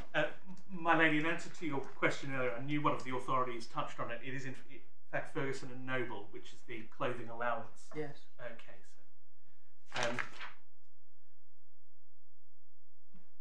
Lord Pearce's speech at 176. Excuse me. Yes, 176. And at page, having summarised the facts at 177, next to capital A, his lordship found the expenses were incurred in the performance of Mr. Owen's duties. They were therefore within Rule 7 and allowable. His lordship found that the emoluments are charged. And this is at 178 now, next to line A. Emoluments are charged. These are defined as including all salaries, fees, wages, perquisites, and profits whatsoever. The reimbursements of actual expenses are clearly not intended by salaries, fees, wages, or profits. And his lordship does say, and this is doubtless a point that will be set against the revenue, is that some element of personal profit is intended towards the end. But the actual way in which he decided it, I mean, it wouldn't get to Rule 7 unless it was taxable in the first place, would it? Well, his lordship found that it wasn't. I know, but that's why I'm a bit puzzled. I mean, if you don't get as far as Rule 7 to ask whether it's necessarily expended, because that's on the debit side. Yes, it's a deduction. This is part of the difficulty with this case, and I make the point now that Pucanoan has been refined, if we could put it that way, by the later case of Taylor and Proven and reconciled by the upper tribunal in Reed, which we'll come on to shortly. But it must be said that in Taylor and Proven, one of the law lords confessed some difficulty at finding the ratio. Lord Reed finding the ratio in this case, and that may be a view that this court adopts with some sympathy. But you do get 3 law lords saying no emolument. My lord, yes, and that's, as I say, this is in my submission the high watermark of the respondent's case, but it then does need to be viewed through the lens of how it has been applied or refined subsequently. Which I'll come on to. Lord Wilberforce, who was the only, make the point now, Lord Wilberforce was the only member of the court in Taylor and Proven and Pucanoan, or Puc, sat on both, but his speech starts at 181. Or 180, but particularly 181. Are you going back to Lord Donovan? Forgive me, I had already. Yes, forgive me, my lady. Lord Donovan's speech starting at 178.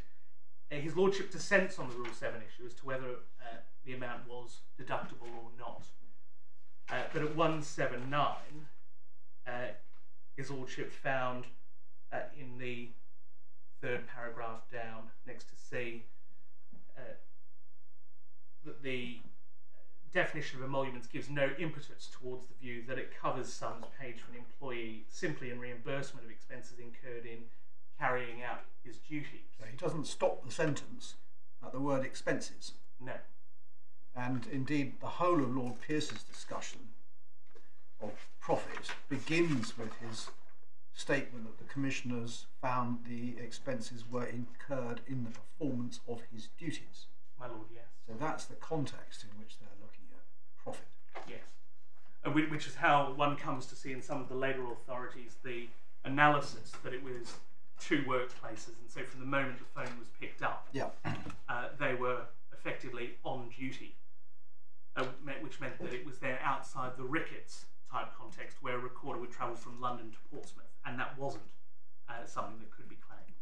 But potentially that's tied to deductibility. But potentially, my lord. A little further down on that same page, under E, the court says, on the footing that the travelling expenses paid to Dr. Owen simply reimbursed what he had spent, or part of what he had spent on travelling in performance of his duties, I do not think they should be regarded as emoluments of his employment within the meaning of Schedule E. I think the case is distinguishable from Ferguson and Noble, where a cash allowance is paid to an employee, which, although he may have been required to spend on buying a civilian suit, yield a benefit or advantage to him. So again, there is an analysis here by Lord Donovan that might on one view be said to assist the respondent.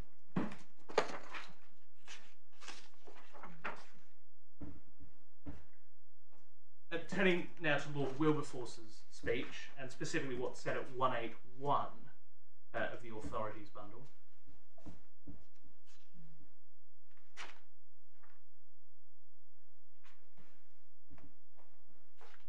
Next to line D, his lordship says, I agree with the Revenue's contention that the mere fact of being on standby duty is not enough. And then his lordship goes on to give a variety of reasons why he was of the opinion that it wasn't enough. And this is where the, in a real sense, 2 places of work springs from. And next to capital F, what is required is proof to the satisfaction of the fact-finding commissioners that the taxpayer, in a real sense, in respect of the office or employment in question, had 2 places of work, and the expenses were incurred in travelling from one to the other in the performance of his duties. In my opinion, Dr. Owen satisfied this requirement.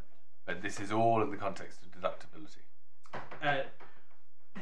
Yes, but the later authorities stressed that one can't really read Owen and Pook without looking at the issues almost as an amalgamation of each other, because otherwise it is quite difficult to detect what the thread is that runs between the various speeches. Well, it's not the easiest of cases, but what is clear is that Lord Wilberforce would have found it was taxable and decided the case purely on the basis of the deduction. One sees that from H182. My lady, yes. Yes. So at least he is clear. There's a certain amount of obfuscation in one or two of the other speeches, but that speech is absolutely clear. My lady, not a submission I could make, but I certainly take the point. Lord Pearson's speech is a dissent, and so I won't trouble you with that speech. The Upper Tribunal at paragraph 61, this is where the Upper Tribunal deal with their reliance on this decision. They have stated, as we have mentioned above, the relevant issue for our purposes is whether the payment was an emolument. A majority of the House of Lords found the reimbursement of expenses properly incurred was not an emolument. In reaching that conclusion, the extracts from the judgments of Lords Guest and Donovan both suggest the key question is whether the employee made an overall profit, i.e. net profit. On the facts of Owen and Pook, there was no profit from the employment because the amount of the payment from the employee was equal to the expenses incurred by the employee, and so there was no emolument. With the greatest respect to the Upper Tribunal's reasoning about Pook, it doesn't, in my submission, begin to grapple with the differences between what was a reimbursement of an expense in the employment and the situation in this appeal, namely that the respondent was not being reimbursed in any real sense for an expense in the employment. Yeah, paragraph 61 of the Upper Tribunal more accurately would say a majority found the reimbursement of expenses properly incurred in the performance of his duties. Precisely, my lord. Was not. Yes. The settlement sum being paid to him and the other officers, the respondent and all the other officers, at all times, what was unpaid earnings. That is what the Upper Tribunal, the factual situation the Upper Tribunal was dealing with, and there is no question that payment was in this sense not being outlaid to reimburse the success fee or the insurance premium, because the starting point was, what was the purpose of the payment? The purpose of the payment was to provide the unpaid earnings that was claimed. The purpose of the payment was to settle the action, but the amount that was paid was referable to the earnings. My lady, I take the distinction, but what it wasn't designed to do is reimburse the success fee of the insurance premium on any view. That was just a function of what happened to the money after the payment was made. Well, we're back to Sir Albert, aren't we? We are back to Sir Albert. Yeah. Indeed, and as I have alluded to already, maybe even expressly said, Pook hasn't been without its difficulties in the subsequent decision of Taylor. My lord, you've made the point about Lord Reed finding it difficult. Mr. Taylor was a Canadian who never resided in England. He brought together and amalgamated several breweries in Canada, became quite involved in the affairs of a brewery in Sheffield, which wished to expand and in turn amalgamate 3 breweries in England. He predominantly worked out of Canada and the Bahamas. He neither sought nor received remuneration from the English companies, but they repaid to him the expenses of his visits to England. He was a director of the companies for what was described as prestige, but otherwise undertook no functions of a director, instead being given what were described as special assignments. He was assessed to tax in respect of the sums which he had received as repayment of his expenses. And Lord Reed at 196 identifies what his lordship perceives to be the 2 questions. They are familiar questions to this court. The first, whether these sums were emoluments within the scope of Schedule E, and 2, if they were they deductions allowable under paragraph 7?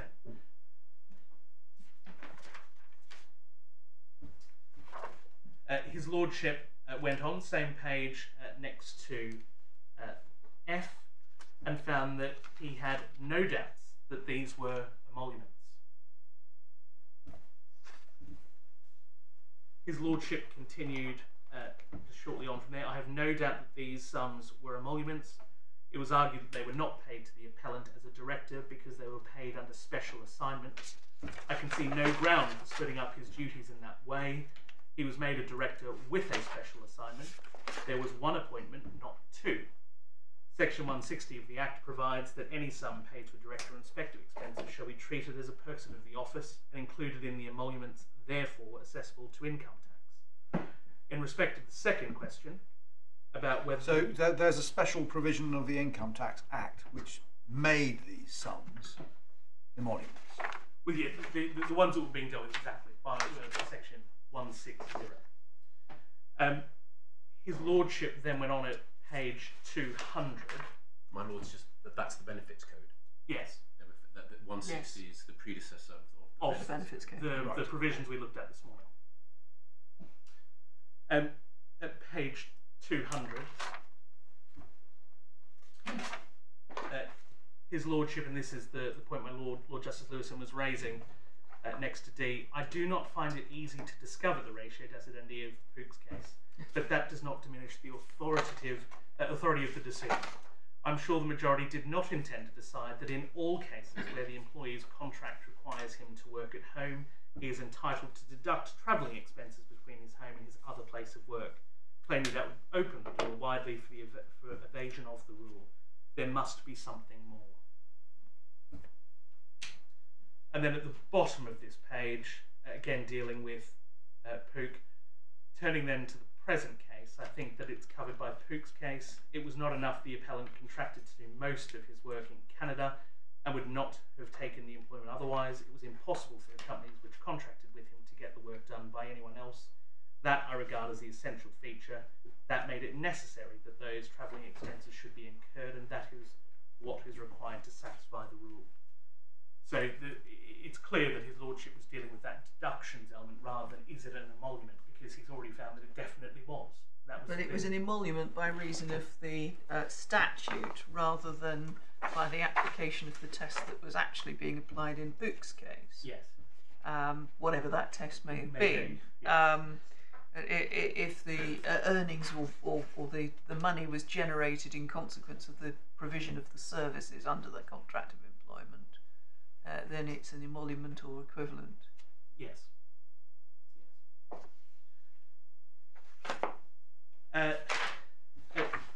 Page 202 now is partway through Lord Morris's speech. And Lord Morris found in respect of whether the expenses were emoluments from the employment that they were. And we see that early on in the decision, in the paragraph 202, line B. And if I can just invite you to read between B and the paragraph immediately before D, please.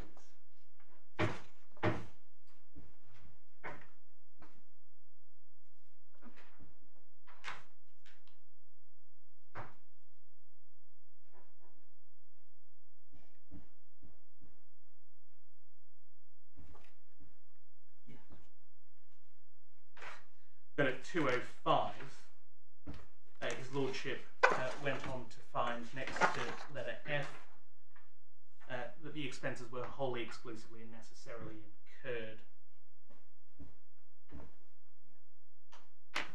Yeah. Lord Wilberforce dissented in part in this case, but importantly, his speech, you can see just under there, it starts at 205, letter G. However, he did find the payment of the expenses was an emolument from the employment. And we see that at page 207, I mean, the trouble is that given the terms of section 160 of the relevant statute, it was obvious, really, Obviously, wasn't it? Yes. My lord, yes. That's what Wilberforce says at page 207, letter C. Precisely, my lord. And that's where his lordship does comment on Pook's case. He also comments again at letter H at the bottom of the page about what, and over the page, if we can ask you to read those passages. But now he's gone on to deductibility, hasn't he? Yes.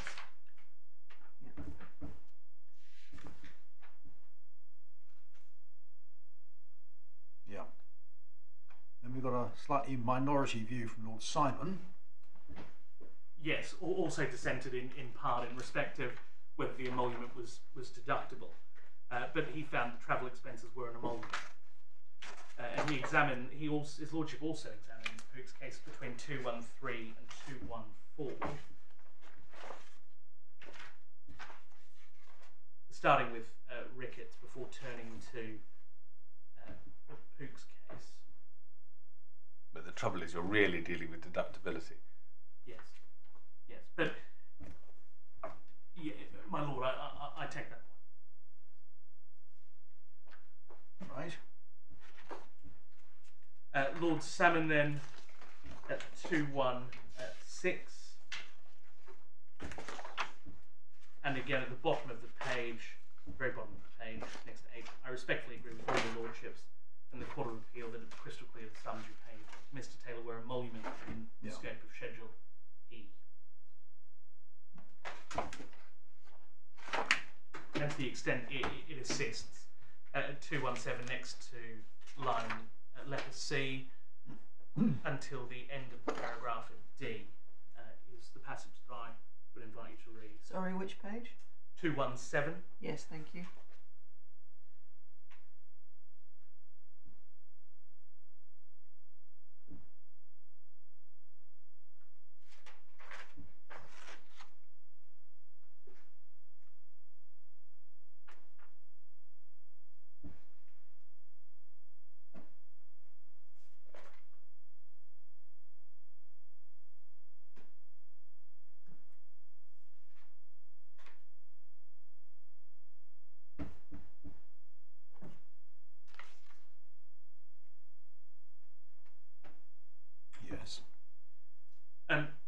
In my submission, whilst there are some differences between this and Pook's case, what I submit the House wasn't doing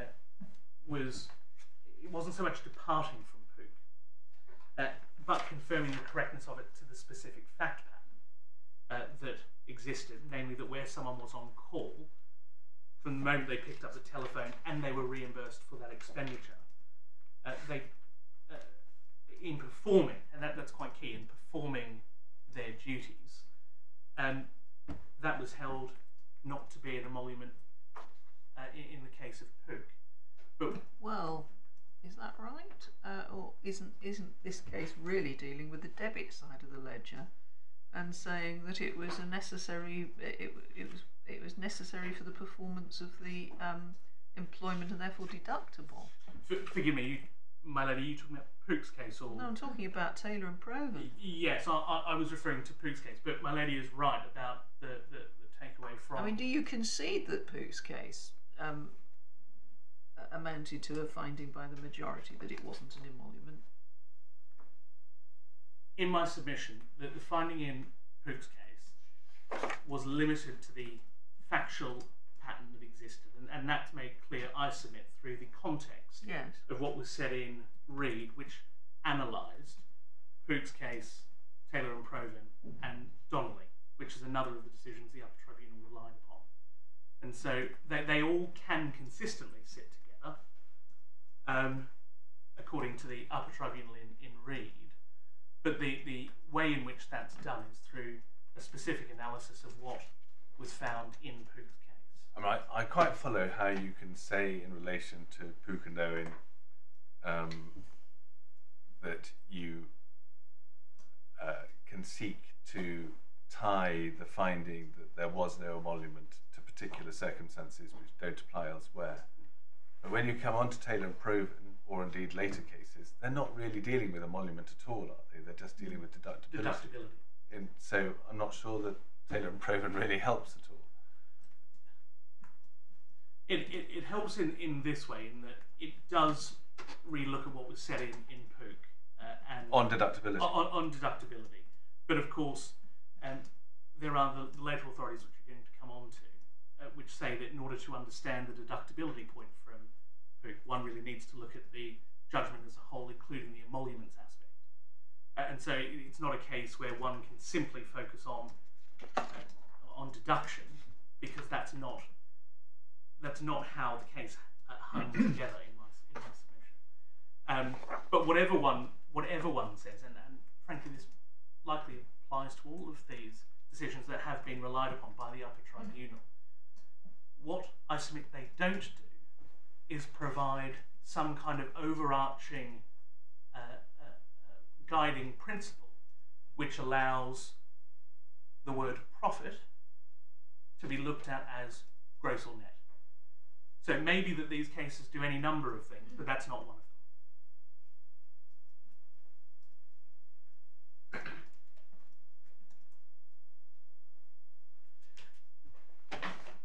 them. The next authority. So you would say, would you? Sorry to No, not at all. Interrupt you. You would say there's nothing in Owen and POOC that detracts from the approach in cases such as Hochstrasse, which are very clear that anything by way of remuneration for services under a contract of employment is taxable. It's regarded as an emolument or a profit, or however you care to label it. Describe it. My lady, yes. It goes on the credit side of the ledger. Yes, and had it been the case in my submission that POOC and Owen was to be a sea change from everything that had come before, it would have been said. Yes. And we would see a slew of authorities since POOC and Owen all endorsing an approach about net and gross profits and benefits, and was this an objective benefit or not. And what we don't see is that. We see very little authority, as the upper tribunal itself acknowledges on this point. And what the upper tribunal has done is take these cases on reimbursement or deductibility and overlay a concept which, in my submission, just isn't there. That wasn't necessarily what was being dealt with in each of these cases. I mean, even with POOC and Owen, where Lord Pearce is specific about what he's talking about, he's not actually talking about profits, he's talking about perquisites. Yes. I'm not sure. Although, in fairness, I have to concede there is that change piece to the decision. So, but I'm not sure any of these cases focuses particularly on the word profit. No. In my submission, that is right. But it is also right that I have to accept that there are words on that page that refer to profit. And I don't try to get away from that. All I say is that when properly viewed, these cases aren't about net and gross profits. Yeah. Now, I noticed the time. How are we doing? We got, and I also appreciate your taking us through the authorities, so Mr. Collins won't have to do it all over again. Yes. But how are we doing for time? It should be done quite shortly. All right. Yes. And to the extent it assists, ground 3 I can take very, very briefly. Right. We were about to move on to Donnelly and Williamson, Mr. Justice Walton, at tab 17, and it starts at page 221. Mrs. Williamson in this appeal was, the appeal was over £13, which appears to have troubled Justice Walton somewhat at the start of the judgment. The nut itself was obliterated. No, my lord. She was employed by the City of Birmingham Education Department as a teacher. She attended out-of-school activities, namely parent evenings, and it was accepted that the activities were voluntary and were not part of her duties of the employment. She didn't receive a salary, overtime, or any other payment in respect of her attendance at the evenings, but was able to make claims in respect of her travel. A scheme existed for the payment of travelling and subsistence allowances, which was administered in two parts, a Part A and a Part B, and Mrs. Williamson made a claim under both parts. At first instance, the General Commissioners made 4 findings of fact, and those are contained at page 225 at line F.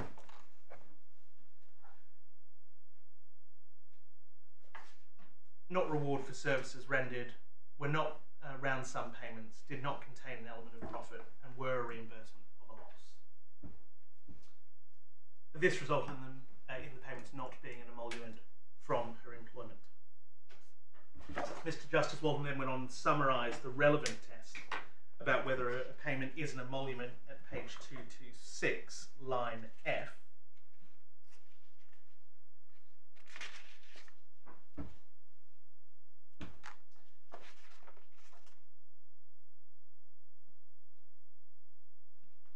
And he found that the payments his lordship said the question was the payment received as a reward for acting as or being an employee.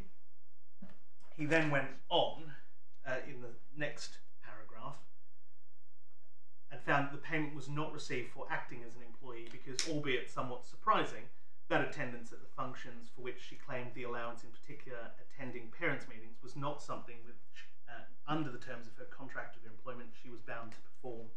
It was something which was entirely outside of the duties for which she was being paid as a teacher. His lordship went on and summarised the position from Pook at page 230 of the decision, at line B. And his lordship found that all 3 approaches are all of one kind, and they can be summarised thus: the repayment of expenses is not an emolument. My Lord, Lord Justice Newey, this was the point that you were making a short time ago. It was 3 law lords who arrived at that conclusion. That is the same conclusion that Justice Walton arrived at. Well, I'm not sure they did with respect. They reached the conclusion that repayment of expenses incurred in performance of your duties is not an employment. Yes. I don't think any of them said that repayment of expenses is not an employment. No, certainly not at large, without free of anything else. I noticed there at 227, top of 227, Mr. Justice Walton notes that if an employer pays the expenses of the employee's travel to work, can't be any dubiety as to the status of the cost of such provisions as an emolument. Right. Yes. So, I mean, that's a specific example of repayment of expenses being an emolument. My Lord, yes.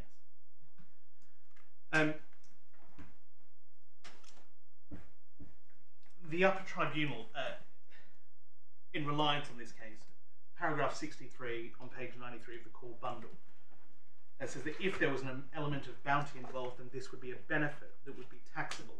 But if the intention was only to reimburse expenses that had been genuinely incurred, then there was no real benefit, no profit.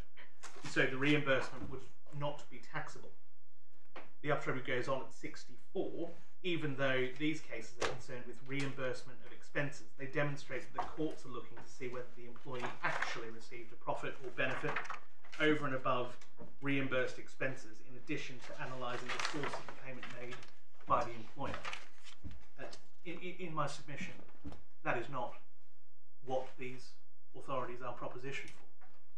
They are all, in one form or another, about was there an emolument from the employment, and secondly, was there an allowable deduction in respect of the employment.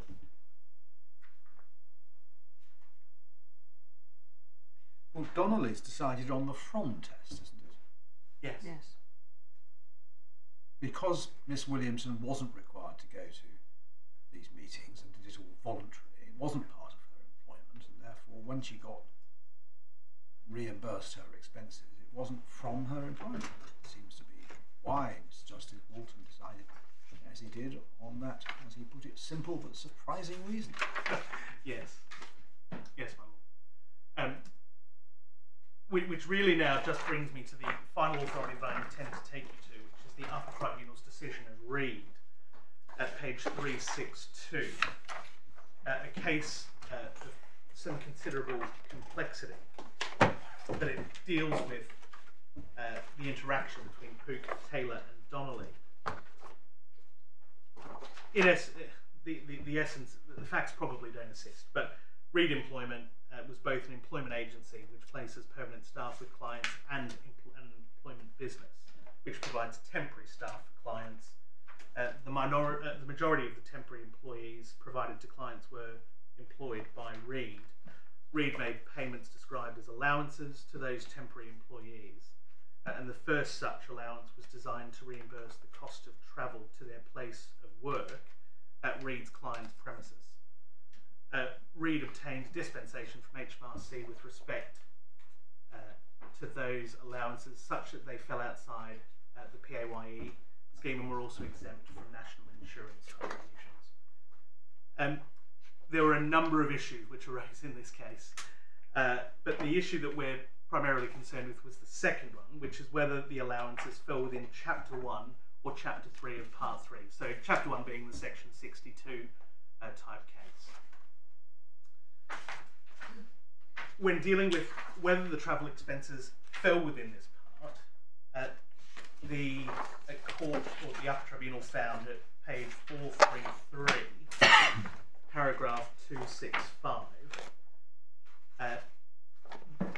they made findings about the ratio of Pook and Owen, and I would invite the court please to read paragraph 265. 265? Yes, on page 433.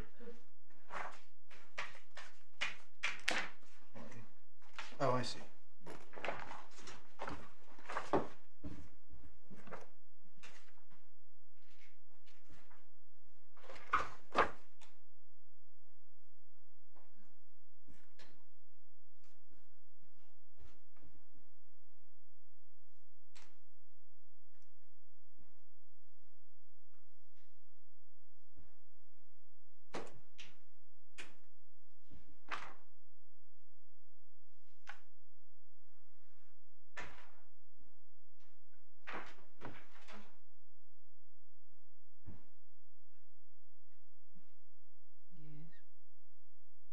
And I'm sorry to do this to you, so I can invite you to read 266 as well. So when it says the earnings issue, that's the emoluments issue. Yes. Yes. Sorry, which other paragraph did you want us to look at? Immediately following on 266. 266.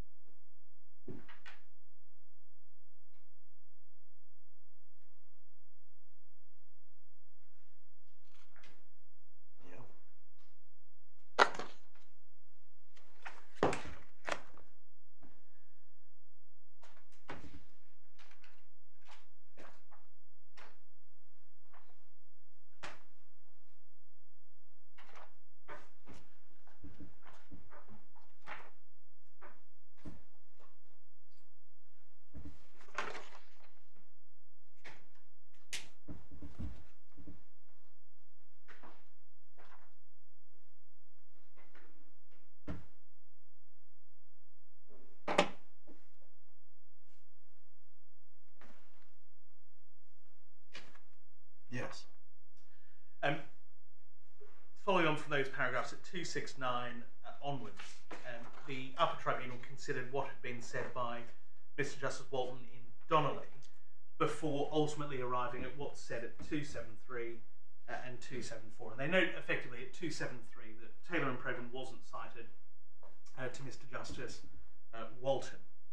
And then go on at 274 to say, therefore, in our view, the cases analysed above, taken as a whole, support the FTT's findings in paragraph 246 of the decision that there is nothing in Pook and Owen or the other authorities which casts doubt on the fundamental distinction between expenses incurred in putting oneself in a position to work and expenses incurred in doing the work oneself.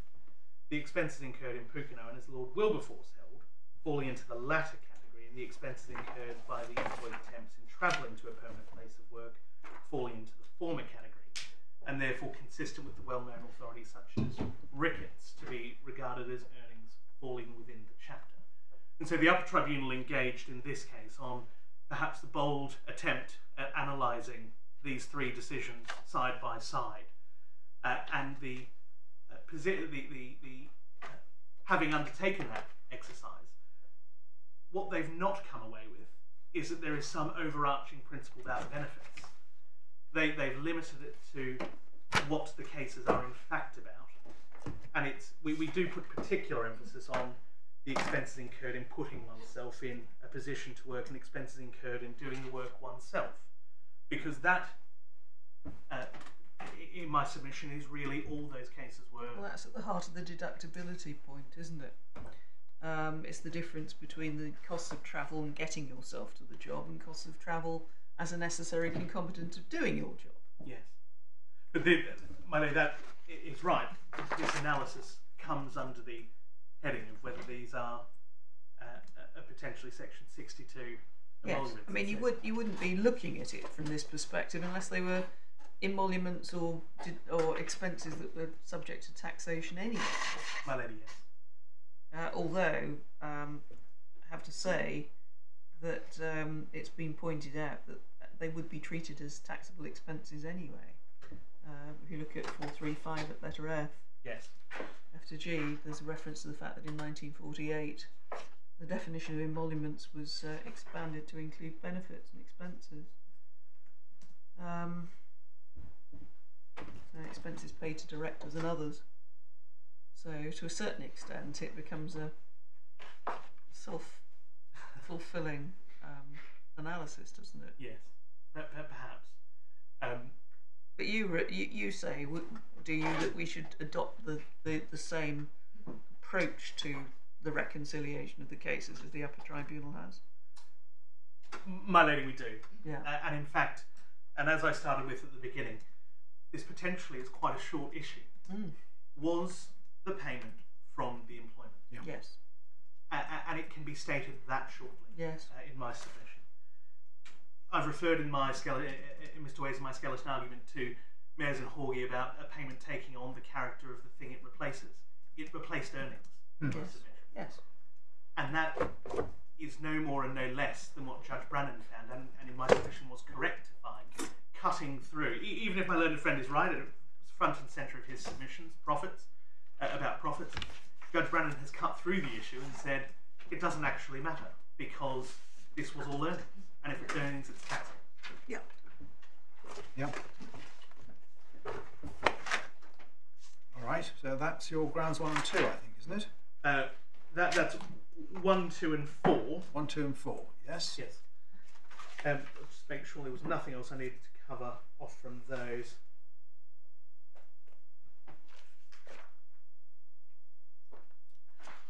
We do say the reference at paragraph 75 of the upper tribunal's decision.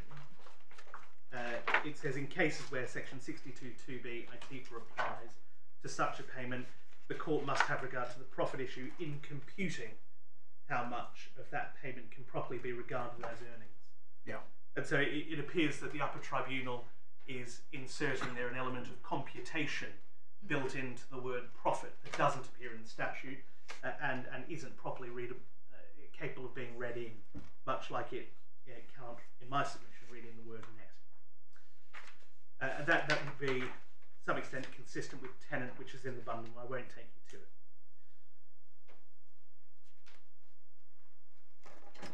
Yes.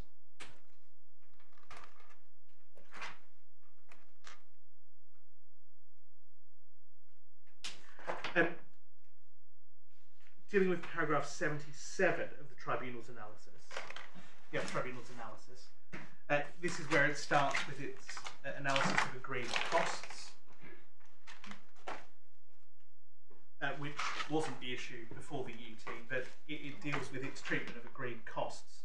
A submission that I made this morning about analysing it in the way that it has. If I can invite you just to read that paragraph. Yeah, it's not from. No. And that, in my submission, is where it starts to go wrong. And having started at that wrong basis.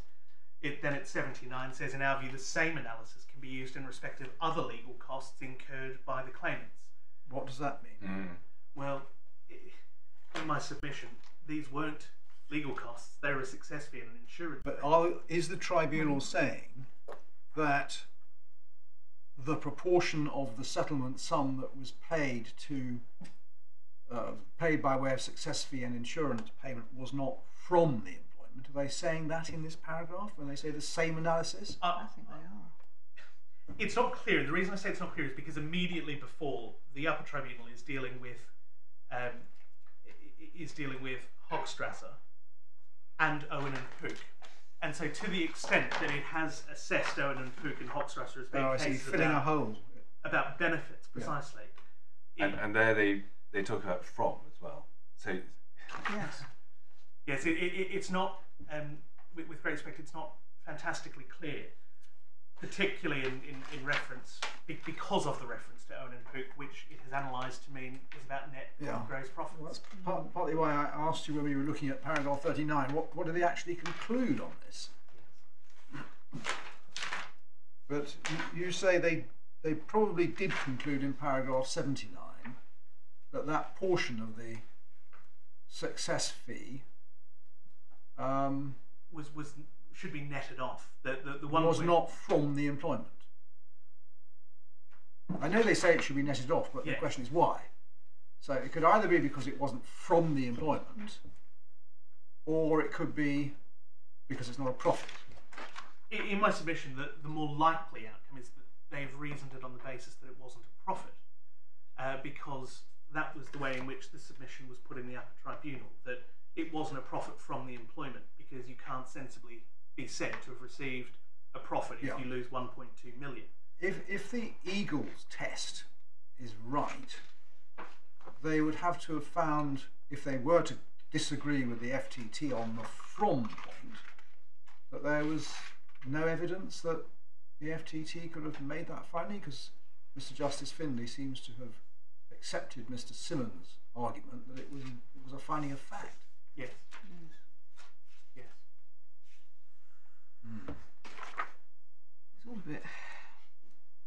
I must admit, I confess that paragraph 75 onwards is a little difficult to follow, because looking at 75, you think that they're actually deciding it on the profit basis, and then when you come to the agreed costs.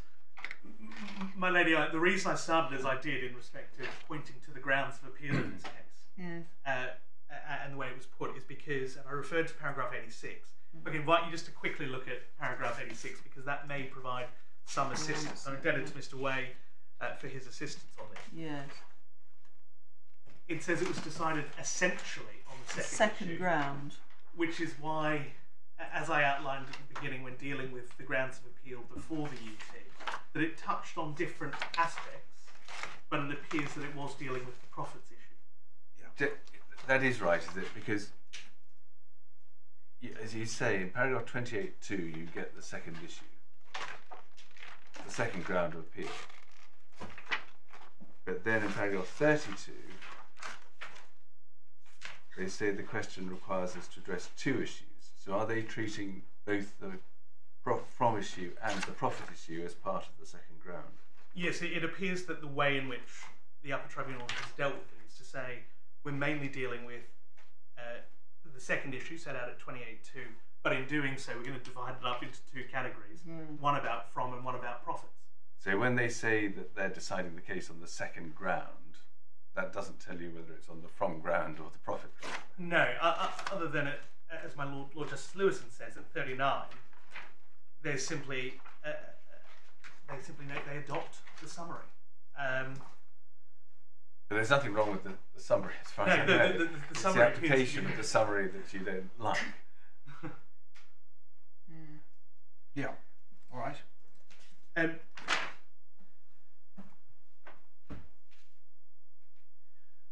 I said I could take ground 3 quite swiftly. I will, to the extent it's necessary at all. That's a strong caveat I put in place. There was no evidence that it was necessary for the respondent to bring, obliged to bring litigation using a DBA.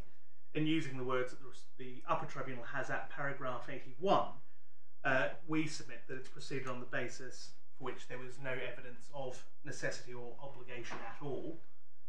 Well, there's also a tension between the payments were necessarily incurred, and that was the way they chose to fund the litigation.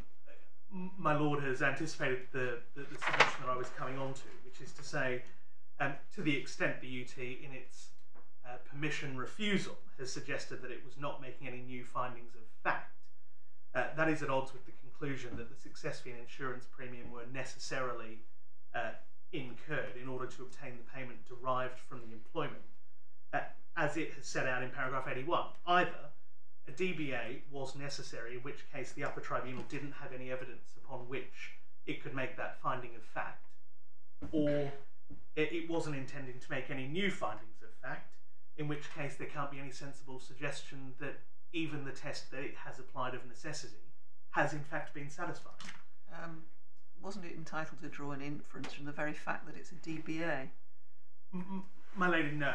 Now, my learned friend has pointed in the skeleton argument to clause 1.1.1 of the settlement agreement, which outlines a choice that a person has. There was no evidence from any of, certainly this respondent or anyone else, saying that they were compelled, this was the only way, they couldn't afford it, they couldn't use no window fee or CFA, as the upper tribunal began to analyse in debate through the course of the hearing. There was simply no evidence of other types of funding arrangements. The presence of a DBA is not the same thing as the necessity of a DBA, in my submission. So to the extent, as I say, it's relevant at all, we say there's no evidence upon which that finding can be based. May I turn my back? Yeah.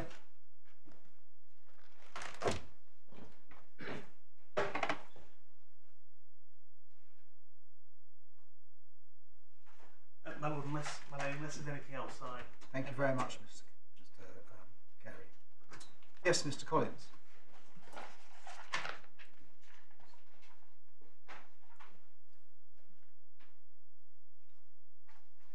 My Lords, I would like to start by taking you to some of the underlying documents which HMRC haven't referred to, Yes. so far. In the supplementary bundle. In the supplementary bundle, please, my Lord.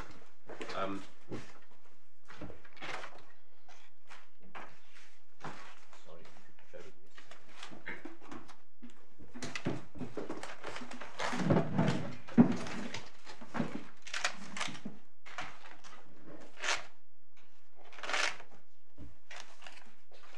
So, my Lord, I'd like you to turn to the settlement agreement, which is, it begins at page 57, and I will. Sorry, the second agreement. The settlement agreement. Settlement, sorry, yes. Yes.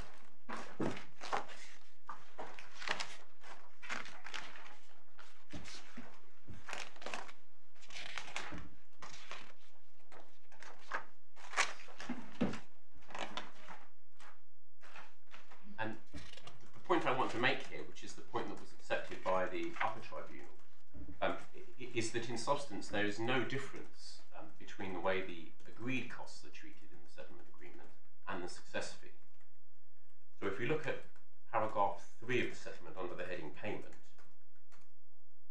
there it says that in exchange for the claimants agreeing to the full and final settlement of the settled claim, the defendant shall pay to the claimants the total sum of 4.2 million, and we will see in a moment that that 4.2 million includes a success fee. And then it says plus the agreed costs. So both the success fee and the agreed costs are being paid in full and final settlement of the claim. Sorry, I wasn't keeping up. I've lost you. Whereabouts? If we look at it, paragraph 3.1. Oh, I see. Yes.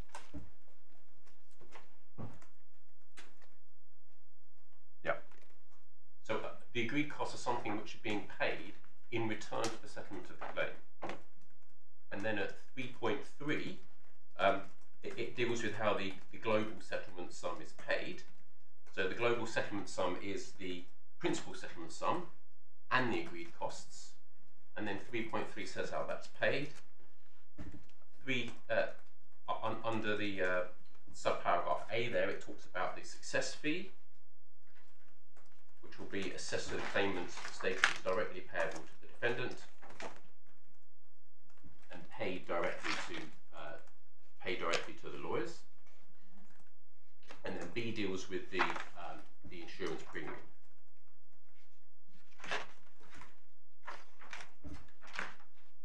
But all of that is necessarily coming out of the principal settlement sum aspect of the global settlement sum. Yes, Yes. if we start from the top, we have the global settlement sum, which Yes. breaks down into the principal settlement sum and the agreed costs. And then the principal settlement sum is then further broken down into the success fee and Yes. the insurance premium And the then balance. what's left over. Yes. And then, can I ask you to turn to page 63? This is clause 11. Shouldn't we look at 8.1 first? Other than the agreed costs, the parties shall bear their own legal costs in relation to their dispute in this agreement. Yes, my lord. Yeah. What this is addressing is the fact that once a settlement agreement has been entered into, there can be no further costs which are going to be payable by the Met to the claimants. So, for example, any tax advice in relation to the settlement agreement, that's not part of the agreed costs. Well, it also it potentially envisages that if the sum that's been agreed by way of agreed costs is too little to cover the solicitor and client costs, then your client bears those costs himself. That's what it means as a matter of ordinary language, doesn't it? Yes, my lady. Yes. And then But why should you not be able to deduct those if you're right? Suppose the agreed cost didn't cover solicitor and own client costs, because the agreed costs are as assessed by the court, so you might get knocked down a bit on cost assessment. yes, my lord. Well, then you have in your case you can deduct. No, my lord, because on our case you have the Eagles and Levy case, which I will go on to look at. But in the Eagles and Levy case, the test part of the test there was whether the costs were whether the settlement payment represented the costs. And on the facts of Eagles and Levy, the Finley J held that the settlement payment didn't represent the costs. No, what I mean is, I think what my lady's getting at is, let's suppose that the costs as assessed by the court are, I don't know, pick a figure out of here, £500,000 base costs. But in fact, the base costs charged by the solicitors and counsel were £600,000. On your interpretation, as I understand it, that 100,000 can also be deducted from the principal settlement sum, because it was part of the costs which your clients incurred in order to get the principal settlement sum, and therefore reduces the profit they got from it. Is that right? Well, my lord, I don't think we need to go that far, because we are relying on the deduction of the issue here is whether the success fee can be deducted, and the settlement agreement expressly provides for payment of the settlement fee out of the I know, but what's the answer to the question? The answer to your question is we would look at the case of Eagles and Levy, where there the judge. Which says you can't. Which says you can't. In that case, the judge said it's only if the settlement sum represents represents the costs that that those costs can then be deducted in determining what the amount of the profit is. But what is the principle? You say when you look at the word profit, that means net profit. So you work out what the net gain is. So what deductions are you allowed when calculating your net gain? I'm going to deal with that directly, but if all right, if you're going to deal with it later, then deal with it later. I'm going to deal with it now. But don't go out of your course. It's not going. Can I show you how the upper tribunal dealt with that direct question? So, if you could turn to page to the upper tribunal's decision, and this is and I think this is the crux of the upper tribunal's decision. So this is paragraph 74 to 76.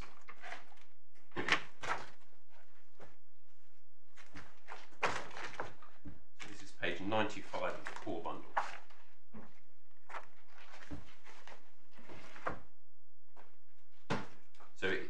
starts at paragraph 74. It says that as we have discussed, in our view, the reimbursement cases demonstrate that the focus of the courts in these cases is also on whether or not the employee can properly be said to have made an overall profit, i.e. a net profit from their employment as a result of the payment from the employer. That is the profit issue. Now, my lords, I know that you're not all with me on that, and I'm going to go through the cases, and I'm going to hopefully make good that point. Then it moves on to paragraph 75. With the exception of Eagles, the cases do not address the circumstances in which an employee incurs liability or costs which the employee seeks to deduct in computing the employee's earnings from an amount received from an employer which would otherwise demonstrably be regarded as derived from the employment. However, in cases where 62.2b, that's the reference to profit, so in sections where 62.2b applies to such a payment, in our view, the court must also have regard to the profit issue in computing how much of that payment can properly be regarded as earnings. These cases are necessarily limited to cases in which section 62.2a, that salary, wage, or fee, is not in point. So there, what the tribunal here the tribunal is explaining the basis on which it made its decision. So there's two aspects of their decision. The first is that profit means a net amount, it means an overall profit. And then they go on in paragraph 76 to what they regard as the more difficult question. And they say, this leads to the more difficult question as to what is the test for determining whether an amount can be taken into account in computing the amount of profit which the employee obtains from a particular payment for the purposes of 62.2b. My Lord Lewison, I think that's your question. That's what do you take into account? And so what the tribunal then did is they looked at the authorities to see examples of what the authorities have. And after this they say. And then they refer to Hochstrasser. They refer to Finley. So they don't put forward a test. They say in these, so they look at the cases and they look to see what's the sufficient degree of connection that's been used in the cases in order for the amount to be taken into account in determining whether there's profit.